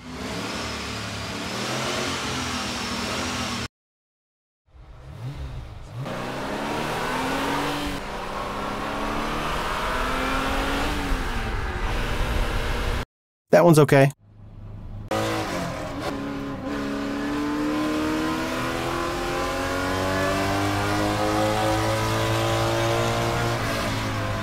I think that's okay. I'm not sure it'll work, but I'm going to get just this part of it in, and we'll see if I can work that in, because I like the tone of it.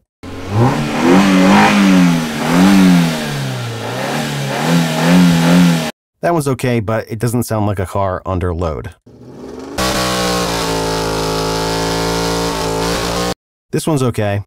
And then I have some other draggy ones in there too. So I can come back to those, but let's see if these engine clips get it done. And actually I have way too much because this is pretty short. So let's look at just these clips right here.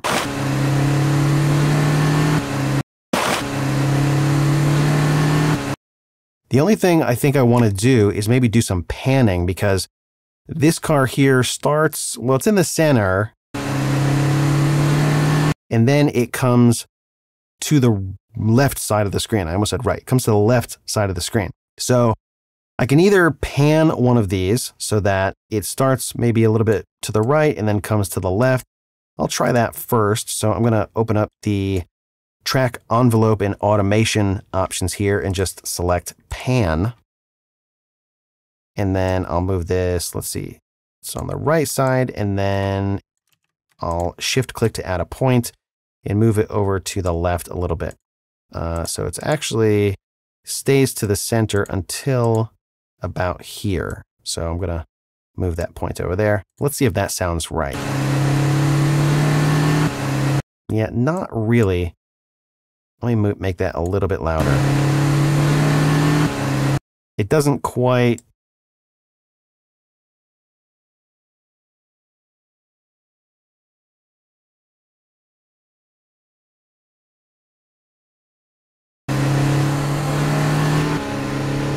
Yeah, this one might work. So I'll enable panning here. And I'll do the same thing. So I'll make this go to the left. Yeah, that feels a little bit better. Just a little, just a touch louder.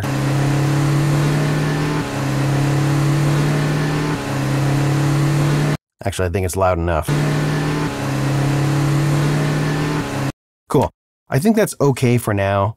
We need to get some tire squeal action here because that'll really help to sell it. So let's check out some of these tire squeal sounds that I have in this tires folder.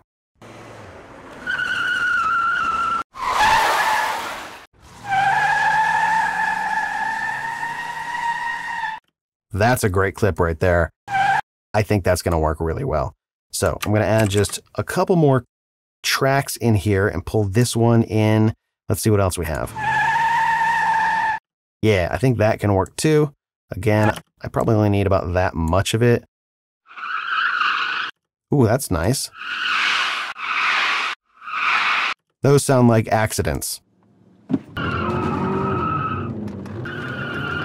That's kind of an interior kind of sound. Let's see if I can make this work with just these tire squeal sounds. So I think I need to do the same kind of thing with maybe this clip right here. I'll do the same kind of pan action where I will pan it over to the left. And I'll mute this one for now, see what that sounds like. Maybe even make it more drastic. Maybe pull it down just a hair. In fact, I think I'll probably need to manage my levels a little bit. They don't really need to be this loud. Sometimes it's tough to tell when I'm mixing with headphones and I have a microphone because I generally don't run my headphone volume that loud. But when I mix on my speakers, I have it a little bit louder.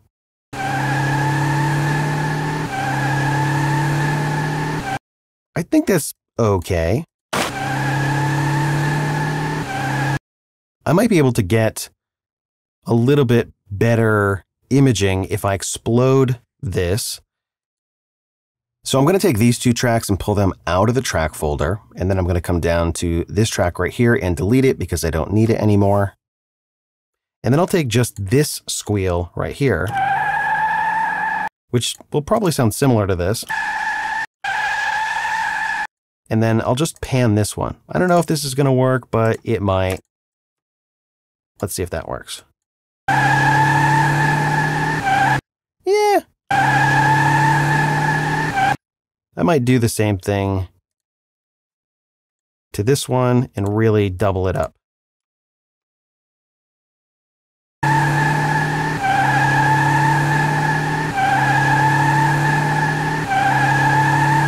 Or I'll just leave it. Yeah, I'll just leave it for now. I'm going to get rid of this one. And let's check out this second tire squeal clip. Yeah, I think this could work.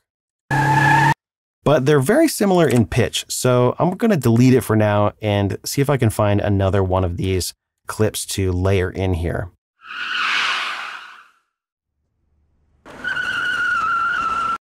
This one might work. I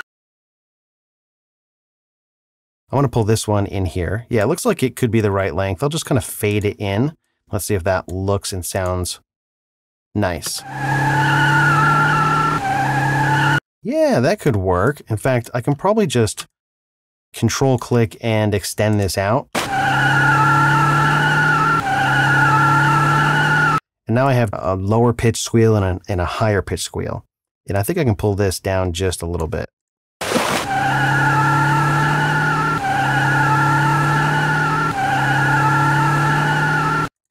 And if anything, this might need, and I know I love to tweak things just forever, but I'm thinking it might need this Ferrari sound right here. Because it's really intense, and I think it could work. So I'm going to throw that in down here. Let's see if that sounds good at all.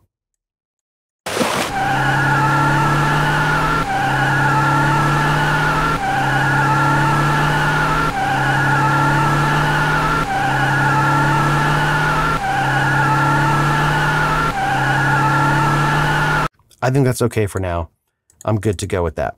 It might need a little bit of EQ down the line, but I'm good with it for now. So I'm just going to make this orange, and I'm going to move on to this next clip here of this guy running.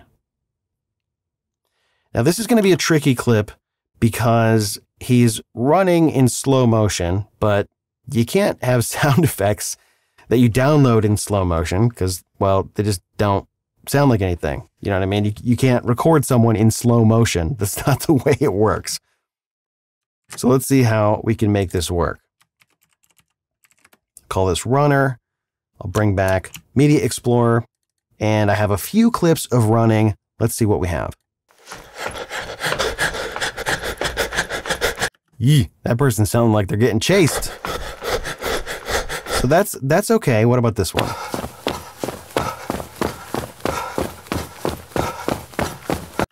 Not bad. Yeah. And then running on snow. I'm not sure why I thought this one would be good, but well, it does kind of sound like someone's running on a gravel track or a dirt track maybe, but I think I can use these other ones. So let's start with this one, and I'm going to pull that down here and then pull it up into my running track folder. And here's the trick. Here's the trick that I need to do. The first thing that I'm going to do is put a marker every time this person's foot hits the ground. So I'm going to go frame by frame here. So I have these markers here. And also what I like to do is go back into the region marker manager, select, what is that, 15 through 19, and change their color. So I'm going to make these, actually, I'll make them dark blue. And that way I can visually see they're different than all these other markers. So here's the trick. I want to stretch out this audio so that there is a foot kind of hit on every one of these markers, and then I want breath noises in between. So I think I can start with this foot hit right here. So I'm going to trim that up. And then we kind of have like right foot, left foot, and for whatever reason, one of the feet is louder in the recording. So what I can do is just split the media item right before this second foot hit, and then press Alt and click and drag, and I'll just move this second foot hit right here. And then I can do just a little bit of a crossfade right there. And that should stitch those together. Oh yeah, that's gonna work. Great. And I'll do the same thing right here. And it looks like I need to move my crossfade over a little bit. So I'm just going to split it before the second little transient happens, and then Alt, click and drag to move that over just a little bit, and then just do a little crossfade. I think the snap is locking onto some stuff, and that's driving me nuts. So I'm going to turn off snapping temporarily. And then I think we'll just leave it like that until the end. And that should be pretty good. Let's see if that sounds correct. That sounds pretty good to me. That's not bad. I would say that's like 80% of the way there. I'm gonna high pass that. And I can see there are a little bit of transient kind of spikes in there, so I'm just gonna enable the compressor.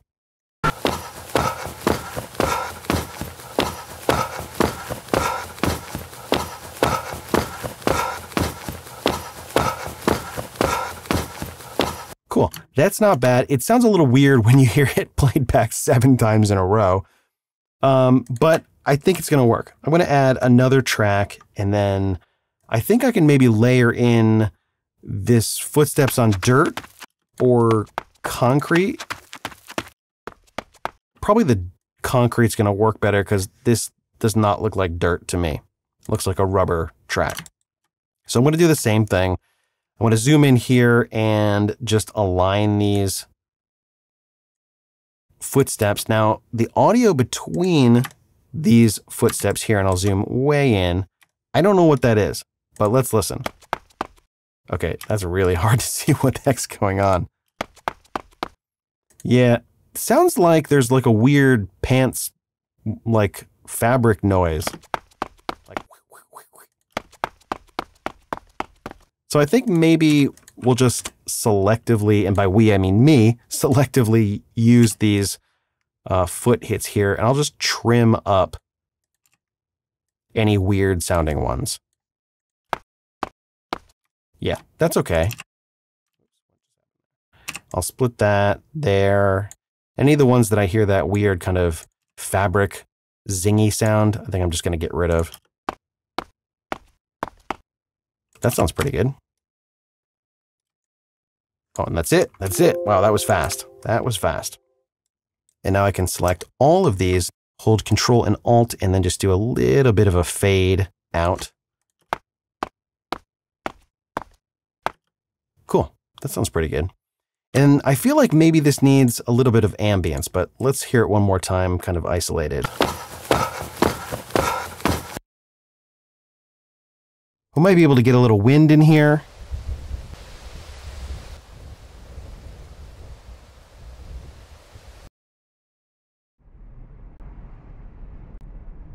This might work. I don't know. Just throw a little bit of ambience in there. So this is a weird clip because it's got 4 tracks in it. This clip has 4 audio channels in it, and I think I only want 1 and 2. So I can get to those by right-clicking, going to Item Settings, and then choose Stereo 1 and 2, and that will discard channels 3 and 4.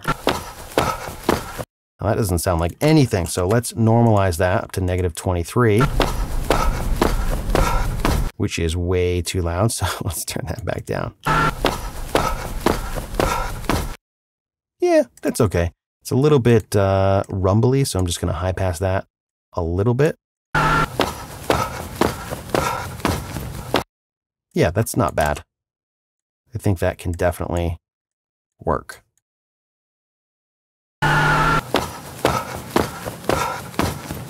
It just gives a little bit of ambience. I might add another, maybe some wind. That trees windy sound might actually work in here as well. Like maybe this little bit right here. And I can't see that, so let me now normalize it, and I'll just turn that down because that's definitely going to be too loud, especially against this other one here. Yeah.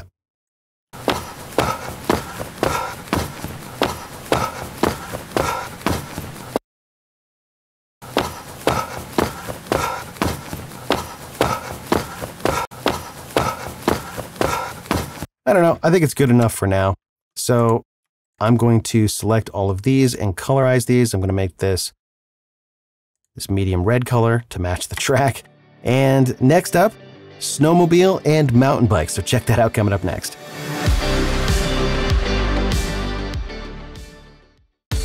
In this lesson, you will learn how to add the rest of the sound effects for this project. So I'm picking up right where I left off in the last lesson. I'm about 2/3 of the way through adding sound effects. to this project. You can see I have 32 tracks here. And next up, I'm going to add some snowmobile clips and some mountain bike clips. Now, not all of these video sections need multiple clips, and I'm not sure that the snowmobile will. But the only way to find out is to get in here and start adding stuff and see what works and what doesn't. I'll start with a couple of tracks here. I'll name this Snowmobile, bring up the Media Explorer, and get some clips in here. So in my snow folder, I have that snowmobile clip.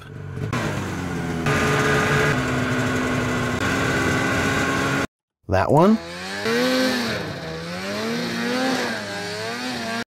So I think maybe this last one will work fine. Maybe this less intense section right here. Let's see what that sounds like against the video.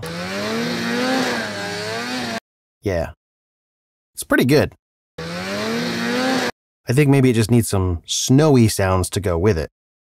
And I think I can use this ski clip here.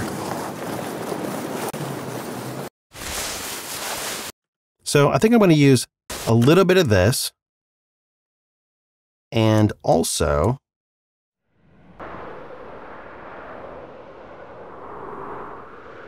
maybe a little bit of this in the background. I don't know if that's going to work, but we'll see.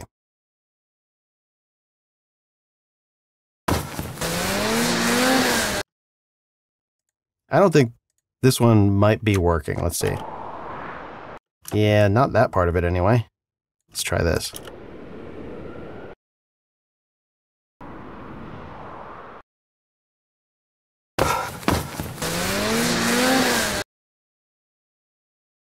Yeah, maybe a little less engine, a little more snow. Let's try that. It's okay. I think maybe one of these other skiing clips might work.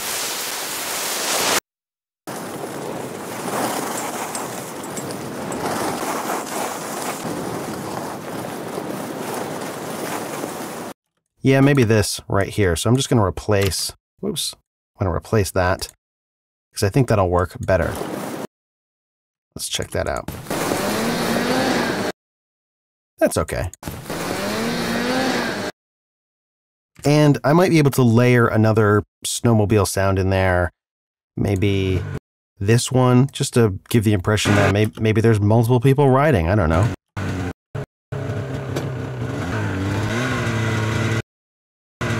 Yeah, let's try that.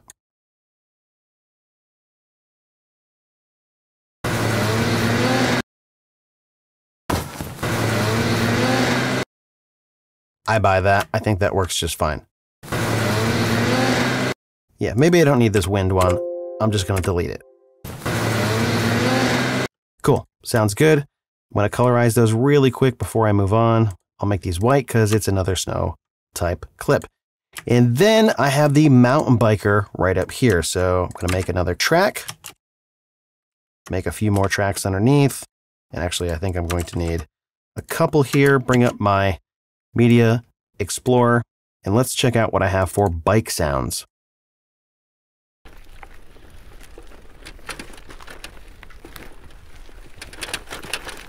I'm not sure that one works. It kind of sounds like some stuff blowing around in the wind.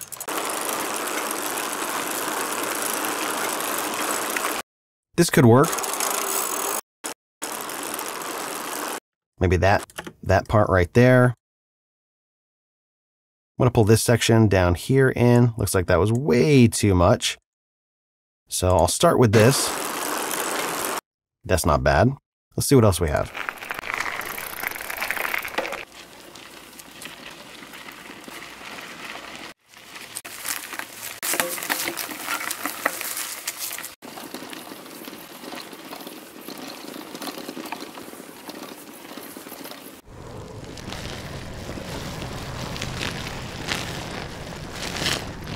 That section right there sounds pretty cool. I'm going to get that in here. Maybe like that much of it, something like that. And I like this kind of bumpy sound right here. So I'm going to move that in by Alt-clicking and dragging. And I'll zoom up on this section here so we can take a better look at it. Let's see what that sounds like. Yeah, because there's kind of a jump at the end of this clip. Like, right... Is it right there? Maybe there's not a jump, but we could make it sound like there is. Oh yeah, there's a little jump there. Yeah, that kind of works. Where's that jump? It's actually, let me go frame by frame. So it's right here, actually. It's a little bit closer than I thought. So I'll move this right up here. Crossfade that just a little bit. Not bad. In fact, I think I can maybe get this little noise here to line up. Cool, that's pretty good. It needs maybe a little bit of wind, maybe a little bit more gravel sound. So let's see if we can punch that up a little bit with something like this.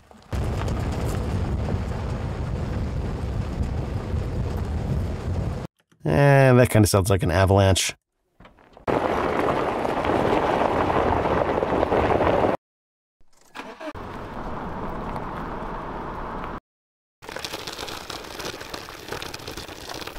Actually, this is an avalanche.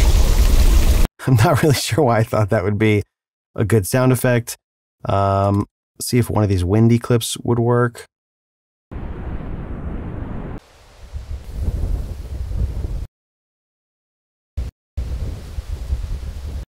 This might work right here.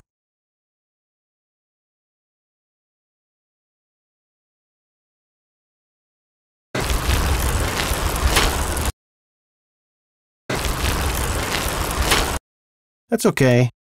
And let's see if there's another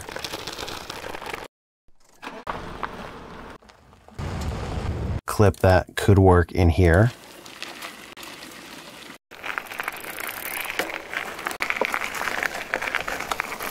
Yeah, that could work. Let's try that. Yeah, that's what I'm looking for. I found it. So enough tweaking and I found something that kind of works. Now, I think it's a little bit too crispity crunchity, so I'm going to maybe throw a low pass on there.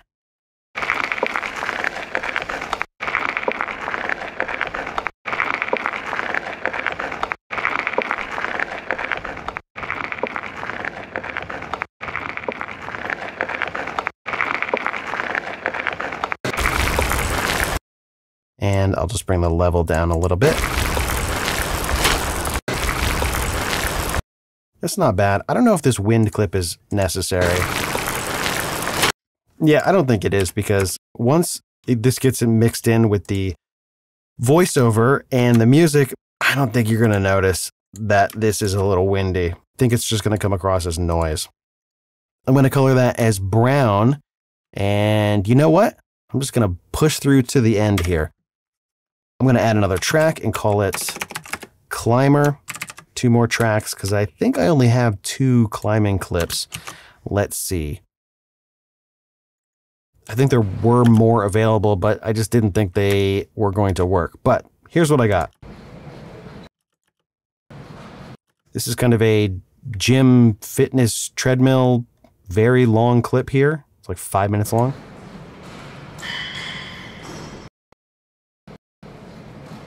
So maybe a little bit of gym ambience might work. I don't know.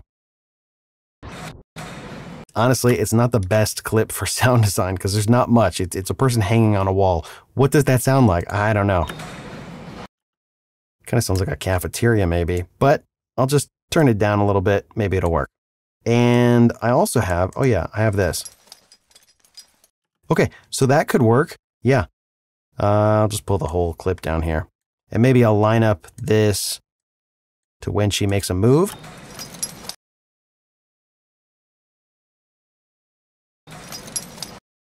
That might work. I wonder if I can use one of these breath noises.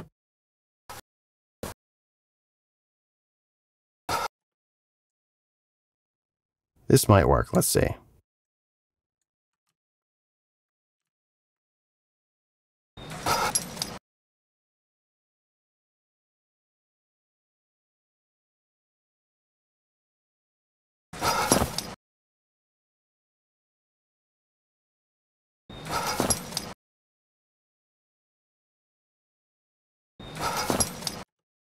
I'm going to leave it for now because honestly, it's a short clip and I don't think it matters that much. And I think I'll make this purple, like maybe a dark purple, because I want the river tracks to be blue. So that's the next sound effect that I need. This river section, I'll add 2 more tracks. I'm just going to preemptively color these dark blue. And let's see what kind of sounds I have for water and river. Well, I just have 1. Cool, I think that's going to work. So I'm going to get that down here and I'll just split it right there. And let's see what that sounds like. Wow, it sounds like really loud water. I'm just going to turn it down a little bit. Cool, I think that's pretty good. I'm going to add a little fade up here. And maybe some ambience on top of this. I don't know, maybe this? Yeah, this is kind of a splashy kind of sound. I think that'll work actually with this clip. Let's see. It's probably too loud. So I'm just going to zoom in here.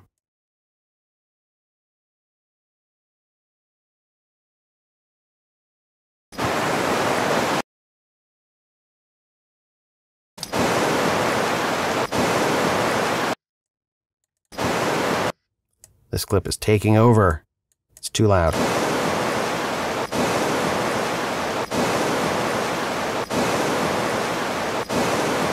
Cool. I think that's fine. It sounds like white noise, but I think it works. Finally, we have this end bit here where the cans hit. And so I'm going to add 1 more track.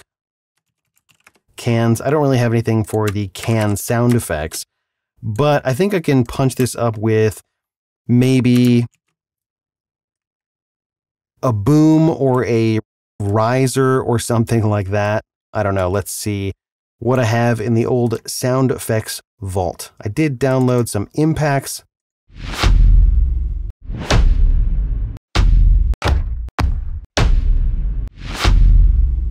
So this might work here. This is kind of a cool sound. Maybe to punch up the appearance of the cans. When do they show up? Oh, it's right here. This is why it's helpful to have these markers because you don't have to fiddle around with placement. I know that clip cuts right here, so let's see what this sounds like. Ooh, that's quite nice.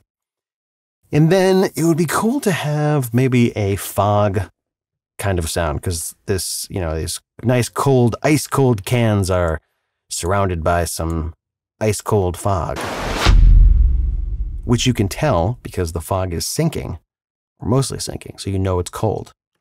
At least that's the idea. And I don't have a clip of fog, but what I might be able to do is take a clip like this forest mixed high trees, winds, distant, varied afternoon clip. What a great name. And I think I can maybe make some fog sound out of this. So I'm going to drag this down into my project. Now, I know that fog does not have a particular sound, but I might be able to make it work. So I'm going to normalize this, make it nice and loud. Already it kind of sounds foggy, like misty maybe. But what I'm going to do is grab Re-EQ, which is already selected because it was the last effect that I searched for in the effects browser. And I think what I can do is maybe do an effect automation here, like a little EQ automation. So I'm going to get rid of these other bands and I'm going to change this to a low pass. And I think I can maybe just low pass this and automate it down like I did at the beginning when I was working on the skateboarder. I think that it may work here. Let's see. I will repeat this section and see if that is going to work.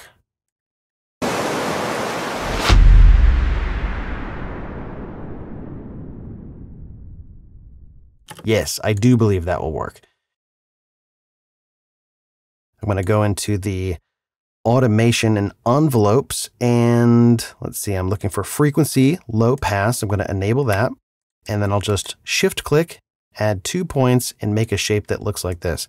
I know that purple color is not very visible. I think that's one of the things that you can't change. with color palette, which is kind of a bummer. That's okay though. I think you can see the general idea. It's going to start up nice and high and then sweep down low. Let's see what it sounds like.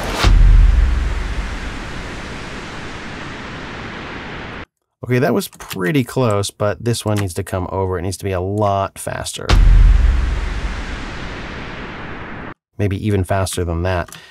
And I'm just going to adjust the curve here by holding Alt.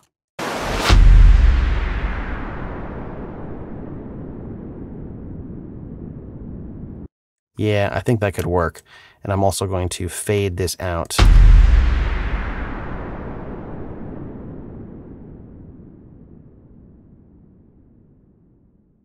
Cool.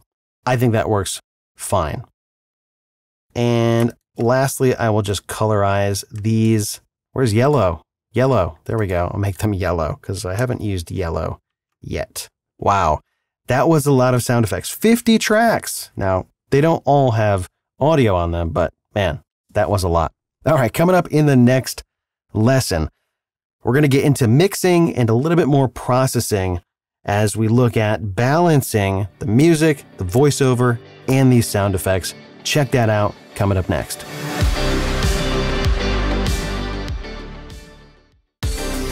In this lesson, you will learn how to mix down this project, apply some processing to the VO, and manage levels. And speaking of levels, up until this point, the volume of most of my sound effects have been on the loud side, probably a good bit louder than they need to be.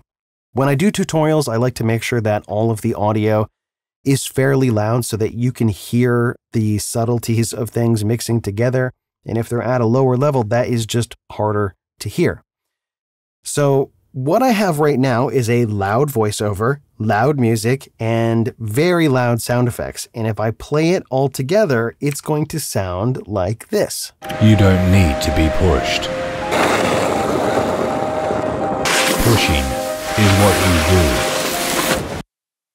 In other words, it's going to sound like a hot garbage dumpster fire because you can't have three super loud things at the same time and expect to get clarity with all of them. So we need to jump in here and fix what is happening in the mix and control these levels a little bit more.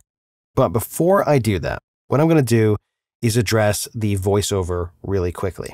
I'm going to unlock all of these items and I'm going to re-normalize them. When I first normalized them way back at the start of this course, it was a little bit aggressive. And I'm going to normalize them again, but this time I'm going to make sure that normalize each item separately is checked. And I'm just going to bring the levels down a touch because I think before I normalized them to maybe -15 or 16 or something like that. And that normalized the entire media item. But now that I have it all cut up, I can normalize each one separately, which is going to really help in leveling out each one of these little phrases here.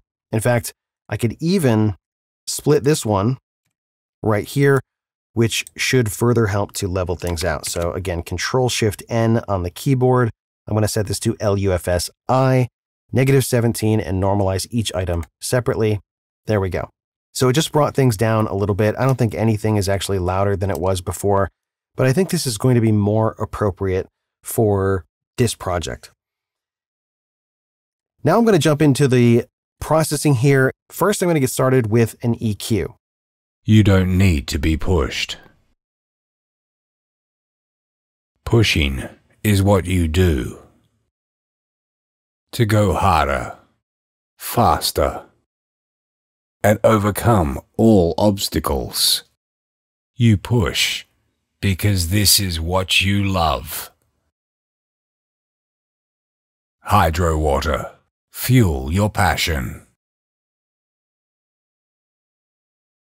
So mostly I think this voiceover sounds pretty good. I just added a little bit of sizzle to the top end, or in other words, I just boosted the higher frequencies with this high shelf filter here. And it looks like this is pretty aggressive, but if you look at the scale here, that's only a 6 decibel boost, which is really not that much at all. And everything else is cut between, I don't know, 3 and 4.5 decibels. So it's actually pretty conservative. And again, I'm mixing on headphones right now. Normally I do this on my calibrated studio monitors and my subwoofer, which gives me a better idea of what this actually sounds like. But for these headphones, I think that's a good place to start. You don't need to be pushed. In fact, there may be a little bit too much energy right here, so I'm just going to pull down maybe this just a touch. You don't need to be pushed. Pushing. That's fine for now. The main reason that I like to use this EQ is that it does equal loudness compensation. And what that means is if I boost some frequencies, it turns the overall volume of the track down so that it is at the same loudness that it was before I started EQing. And that is very, very helpful because it doesn't trick your brain into thinking that the louder sound is better, which your brain will always think is correct unless it's causing some nasty clipping noise. So as you EQ with Nova GE or regular Nova, it's adjusting the overall loudness so that you can focus on what it actually sounds like and not making it louder or quieter, which I think is really great. Next, I'm going to jump into FurComp 2 and make maybe a couple of adjustments to the compression. You don't need to be pushed. Pushing is what you do to go harder, faster, and overcome all obstacles. Okay, that's pretty much it. These are the settings that I usually use for voice: very fast attack time, a release of around 100 milliseconds, ratio of 4, and then I just pull the threshold down until it sounds like it's compressing the peaks and not much else. Now, I'm also going to add some de-essing to this, and I'm going to show you how to do this with the free version of FurComp, which is called FurComp. So to turn this compressor into a de-esser, what I'm going to do is take the sidechain filter and push that up to DS, move the ratio up to infinity, or even 10:1 would be okay.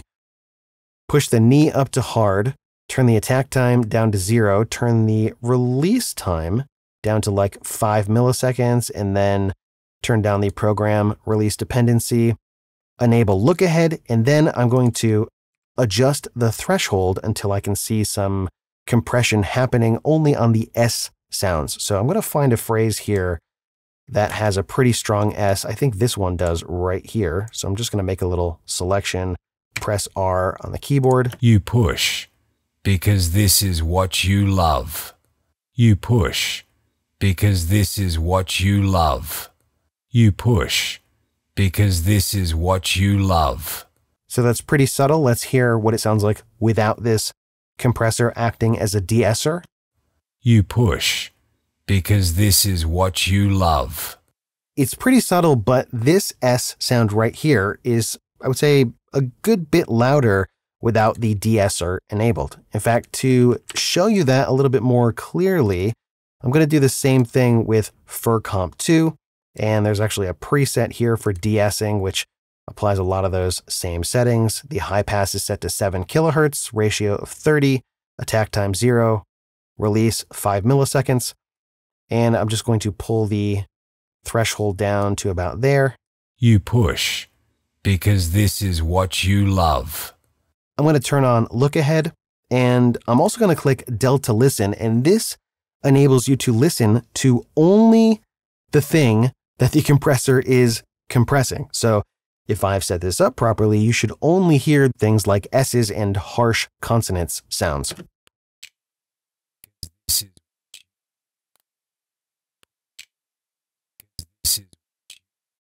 If you pull the threshold down further, you're going to start to grab other parts that maybe you don't want. Because this is what you love. That's not necessarily a bad thing, but generally I try to get just the consonants. So somewhere around there should do it. You push because this is what you love. And so with those settings, what you get is a nice, bright, crispy voiceover that is not too sibilant. You can do everything that I did with free plugins, and you should definitely try it out. That helps to get this voiceover kind of leveled out and sounding a little bit better. I'm going to relock those so I don't move those inadvertently. And now let's address just what's happening between the voiceover and the music. You don't need to be pushed. Pushing is what you do. So just this beginning section, the overall loudness is actually pretty good without the sound effects.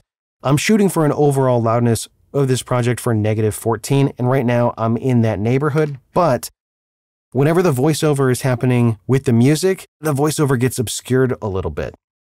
So what I could do is do a little bit of sidechain compression. What that will do is push the music out of the way anytime the voiceover is happening. And let me show you how to do that. I'm going to grab this route button here, and I'm going to click and drag that over to the music track. What this does is it routes the audio from the voiceover to the music track. And I want to change the audio here so it's coming from audio 1 and 2, and I want to send it to new channels 3 and 4. And then I'm going to close this routing box right here. I'm going to jump into the effects for this music track, and I'm going to apply the recomp effect, which is one of Reaper's stock compressors. I'm going to change the detector input to auxiliary inputs right there. And effectively what I've done is I've made this compressor only be able to react to the voiceover. So when I play this, what you will see is right here on the input level meter, it's only going to light up when the voiceover is happening. You don't need to be pushed. Pushing is what you do. And so if I take the threshold and I drop that down to right around there, -24-ish, and I turn up the ratio, what you'll hear is the music gets pushed out of the way of the VO. You don't need to be pushed. Pushing is what you do. This meter over here shows gain reduction, and right now the gain reduction is pretty aggressive in its timing, meaning it's happening very fast and it's releasing very fast. So to smooth this out, I like to set it up something like this. You don't need to be pushed. Pushing is what you do. To go harder, faster, and overcome all obstacles. You push because this is what you love. You push. Whoops, it actually jumped into my little time selection there and started to loop. But I think you get the idea. Now, instead of doing that, what I could do is automate the volume by pressing V on the keyboard and just dip the volume down every time the voiceover is happening. But using a sidechain compressor does almost the same thing, and it does it really quickly. Now, there is going to be a bit of an issue right here when the beat drops in this music because the level of the music comes up significantly. So where it sounds pretty good here, pushing is what you do. To go harder. Here it's going to be a little bit, probably too much. The music is going to be a little bit too loud. So to handle this, I would do some volume automation. And you could do that with the regular volume automation like this and just drop 2 little points here and then pull this down just a little bit. Or you can use volume pre-effects, which essentially does the same thing except it's pre-effects. But the nice thing about this way of automating the volume with this envelope here is that it changes the waveform so that you can visually see how much you might need to drop the level by just kind of eyeballing the waveforms. So I'm just kind of looking at the overall level here and trying to match it here where the beat drops. I might want it a little bit louder. So something like that. I think that'll work. Let's see if that did the trick. What you do. To go harder, faster, and overcome all obstacles. I think that worked pretty well. All right, so now let's check out what's happening in the sound effects and see how this is all kind of playing together. You don't need to be pushed. So the sound effects are a little bit too loud, and they also probably need that same sidechain compression treatment. So just like before, I'm going to grab the routing button from the VO track, pull it down to the sound effects track, select new channels, 3 and 4 right here. And to make things even easier, I can just grab this compressor and drag it over here, which will just copy that effect. It's set up the exact same way, and let's see if that made enough of a difference to push those sound effects out of the way of the VO just a little bit. You don't need to be pushed. Pushing is what you do. To go harder, faster, and overcome all obstacles. You push because this is what you love. Hydrowater, fuel your passion. Not too bad. I would say that's pretty close. I could use maybe a touch more clarity from the voiceover, but maybe I can massage a few other things to make that happen. One of those things is moving around the voiceover items to get out of the way of the sound effects. So one thing that I was hearing was right here. Pushing is this loud scrapey sound here is competing a little bit with this line. And I think I can move this to the right a little bit to just give that sound effect a little bit more space. I also think that this sound effect here might be a little bit too loud, so I can just pull down the snowboard level by maybe 2 or 3 decibels, and that may help. So let's hear that section. Pushing is what you do. Cool. I think that works. I also think these 2 media items right here happen a little close to the start of the video clips. In other words, the voiceover starts almost on top of the scene change. To go harder. And there's a little bit of space here, so I can actually move these to the right a little bit so that we kind of register what's happening on screen visually. We hear the sound effect, and then we hear the audio cue. And I think I can move this one even more to the right. So let's see if that works. To go harder. Oh, looks like I have even more room to move this to the right. To go harder, faster, and overcome all obstacles. You push. I could probably do the same thing here too. If that kind of trails over into the snowmobile shot, that's not a big deal. Let's see if that works. To go harder, faster, and overcome all obstacles. You push because this is what you love. Hydrowater, fuel your passion.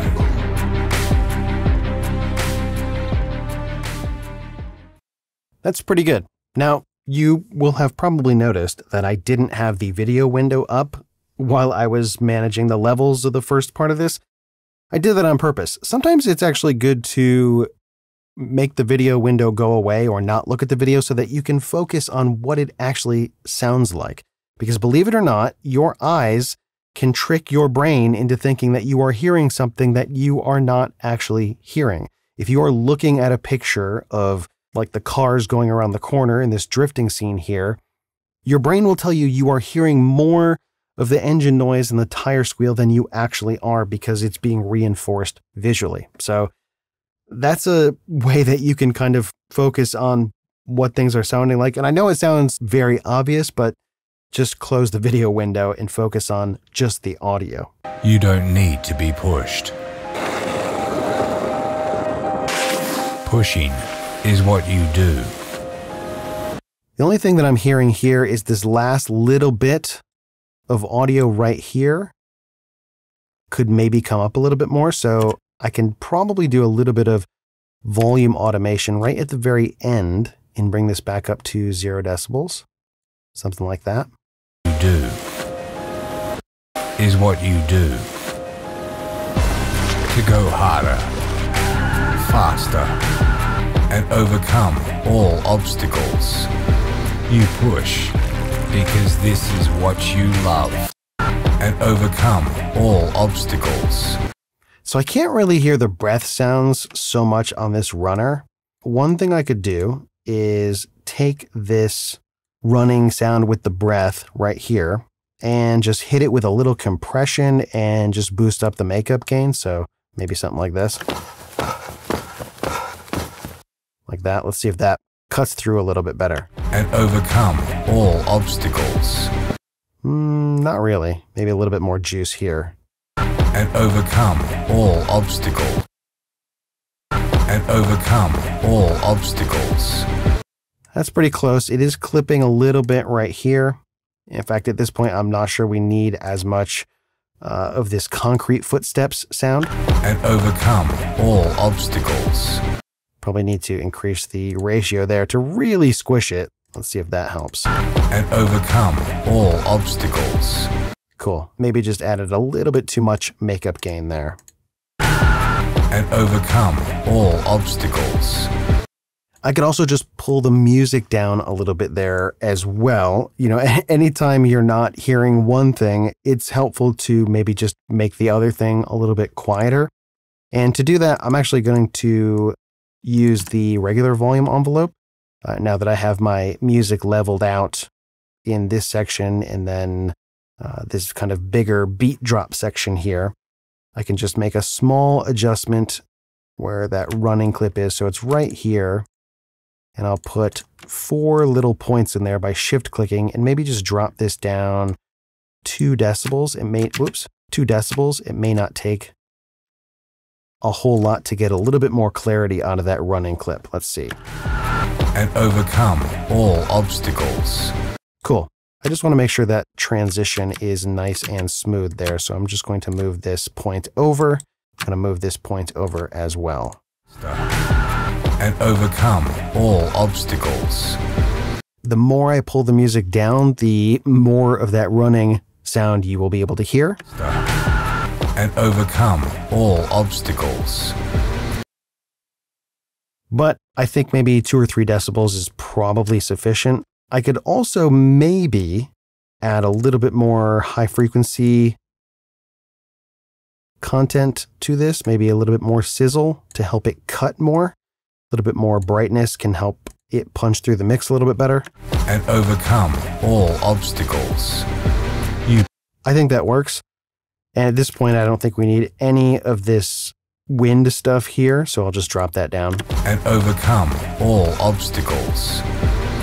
Cool. To me, that's sounding much better, much more clear. You push because this is what you love. And I think actually, now that I've done that, I might be able to just drop the music overall a little bit more. So I'm going to go back to my volume pre-effects and just pull it down a hair more, maybe by that much. You do. To go harder, faster, and overcome all obstacles. And then I will pull it down just a little bit for this runner.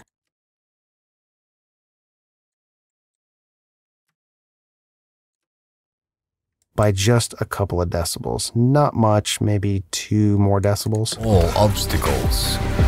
You push. And I think the Snowmobiler needs to come up a little bit more too. Let me find. So one of these needs to come up just a little bit. Maybe that guy right there.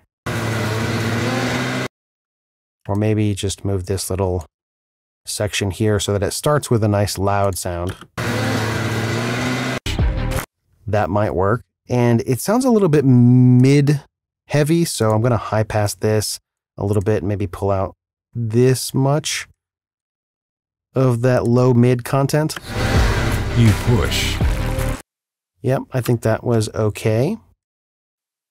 You push because this is what you love.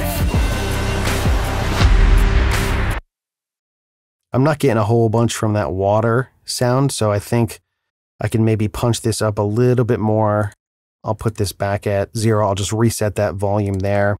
And I'll do a little volume automation to kind of pull it down towards the end, because if you recall, this shot starts tight and then gets wider. So I can kind of reinforce that with a little volume automation there. Hydro. And then finally, we have this nice big boom sound happening, but the music is kind of still in the way of that. So I'm going to hide my volume pre-effects and maybe just dip down the level of the music for that boom, just to kind of make a little bit of room for it. Something like that. Maybe just a little bit, couple decibels ought to do it. Hydrowater, fuel your passion. I think that works pretty well. The other thing that you can do is do a little EQ automation. So I could do something like re-EQ, delete almost all the bands, set this to actually high pass, set it all the way down, jump into the envelopes here and enable right here, frequency high pass. And then right when that boom happens, which you can see right here in the track folder for the sound effects, I'm going to take that high pass, whoops, and I will zoom in right here. I got to set the edit cursor there. Sometimes that trips me up. And then I'll just raise this high pass up to something like, I don't know, 150 Hertz. And then I'll pull it back down here so that it comes back down. Essentially what this is going to do is it's going to momentarily cut some of the bass out of the music to make room for the bass in the sound effects. Let's see if that works. Hydrowater, fuel your passion. Good. I think I'll just adjust the curve like that. Hydrowater, fuel your passion. Hydrowater, fuel your passion. That's great. So overall, I'm feeling pretty good about this mix. You don't need to be pushed. Pushing is what you do. To go harder, faster, and overcome all obstacles. If anything, I think maybe I need to pull the threshold down on this sidechain compression and possibly this sidechain compressor just a little bit to get a little bit more clarity from that VO. The beginning's good, but then it gets pretty loud in this back half. You don't need to be pushed. Pushing is what you do. To go harder, faster. And I think tightening up the release time on the sound effects will help it to come back a little bit faster. And I might have overdid it with the threshold, so I'm going to roll that back just a skosh. You don't need to be pushed. Pushing is what you do. To go harder, faster, and overcome all obstacles. You push because this is what you love. Hydrowater, fuel your passion.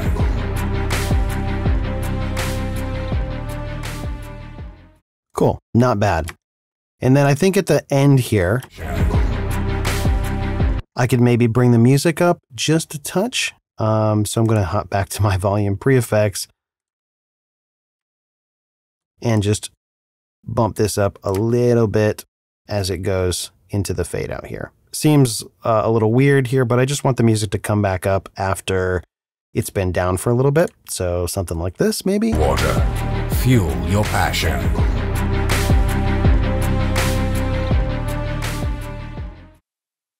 Cool. I think that's a pretty good spot to leave it for now. My overall loudness looks pretty good here on my loudness meter. In fact, if I wanted to double, triple check, I could open up the actions list, search for loudness, and then run this action right here, which is calculate loudness of master mix via dry run render. Cool. -15 here, -1.7 on my true peak. My target was -14. I'm like 1 decibel shy of that. That's totally cool with me. And that's it for this lesson.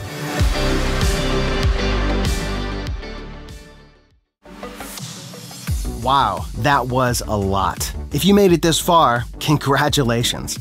You know, looking back on the course now, it was a lot of fiddling with sound effects and moving things back and forth and doing things that, honestly, were not terribly exciting. But if you followed along, you should now have some super solid skills that you can use to build out immersive sound design projects of your own. And that is pretty great. Throughout the course, you saw me use premium third-party sound effects like Nova GE and FurComp 2. And I just want to say again, for the 10th time, that you don't need to get the premium versions of these effects to do what I did in this course. Get the free versions, and if you like them, support the developers by buying the premium versions. There are several things that make the premium versions of these effects better and super useful, but start with the free versions first.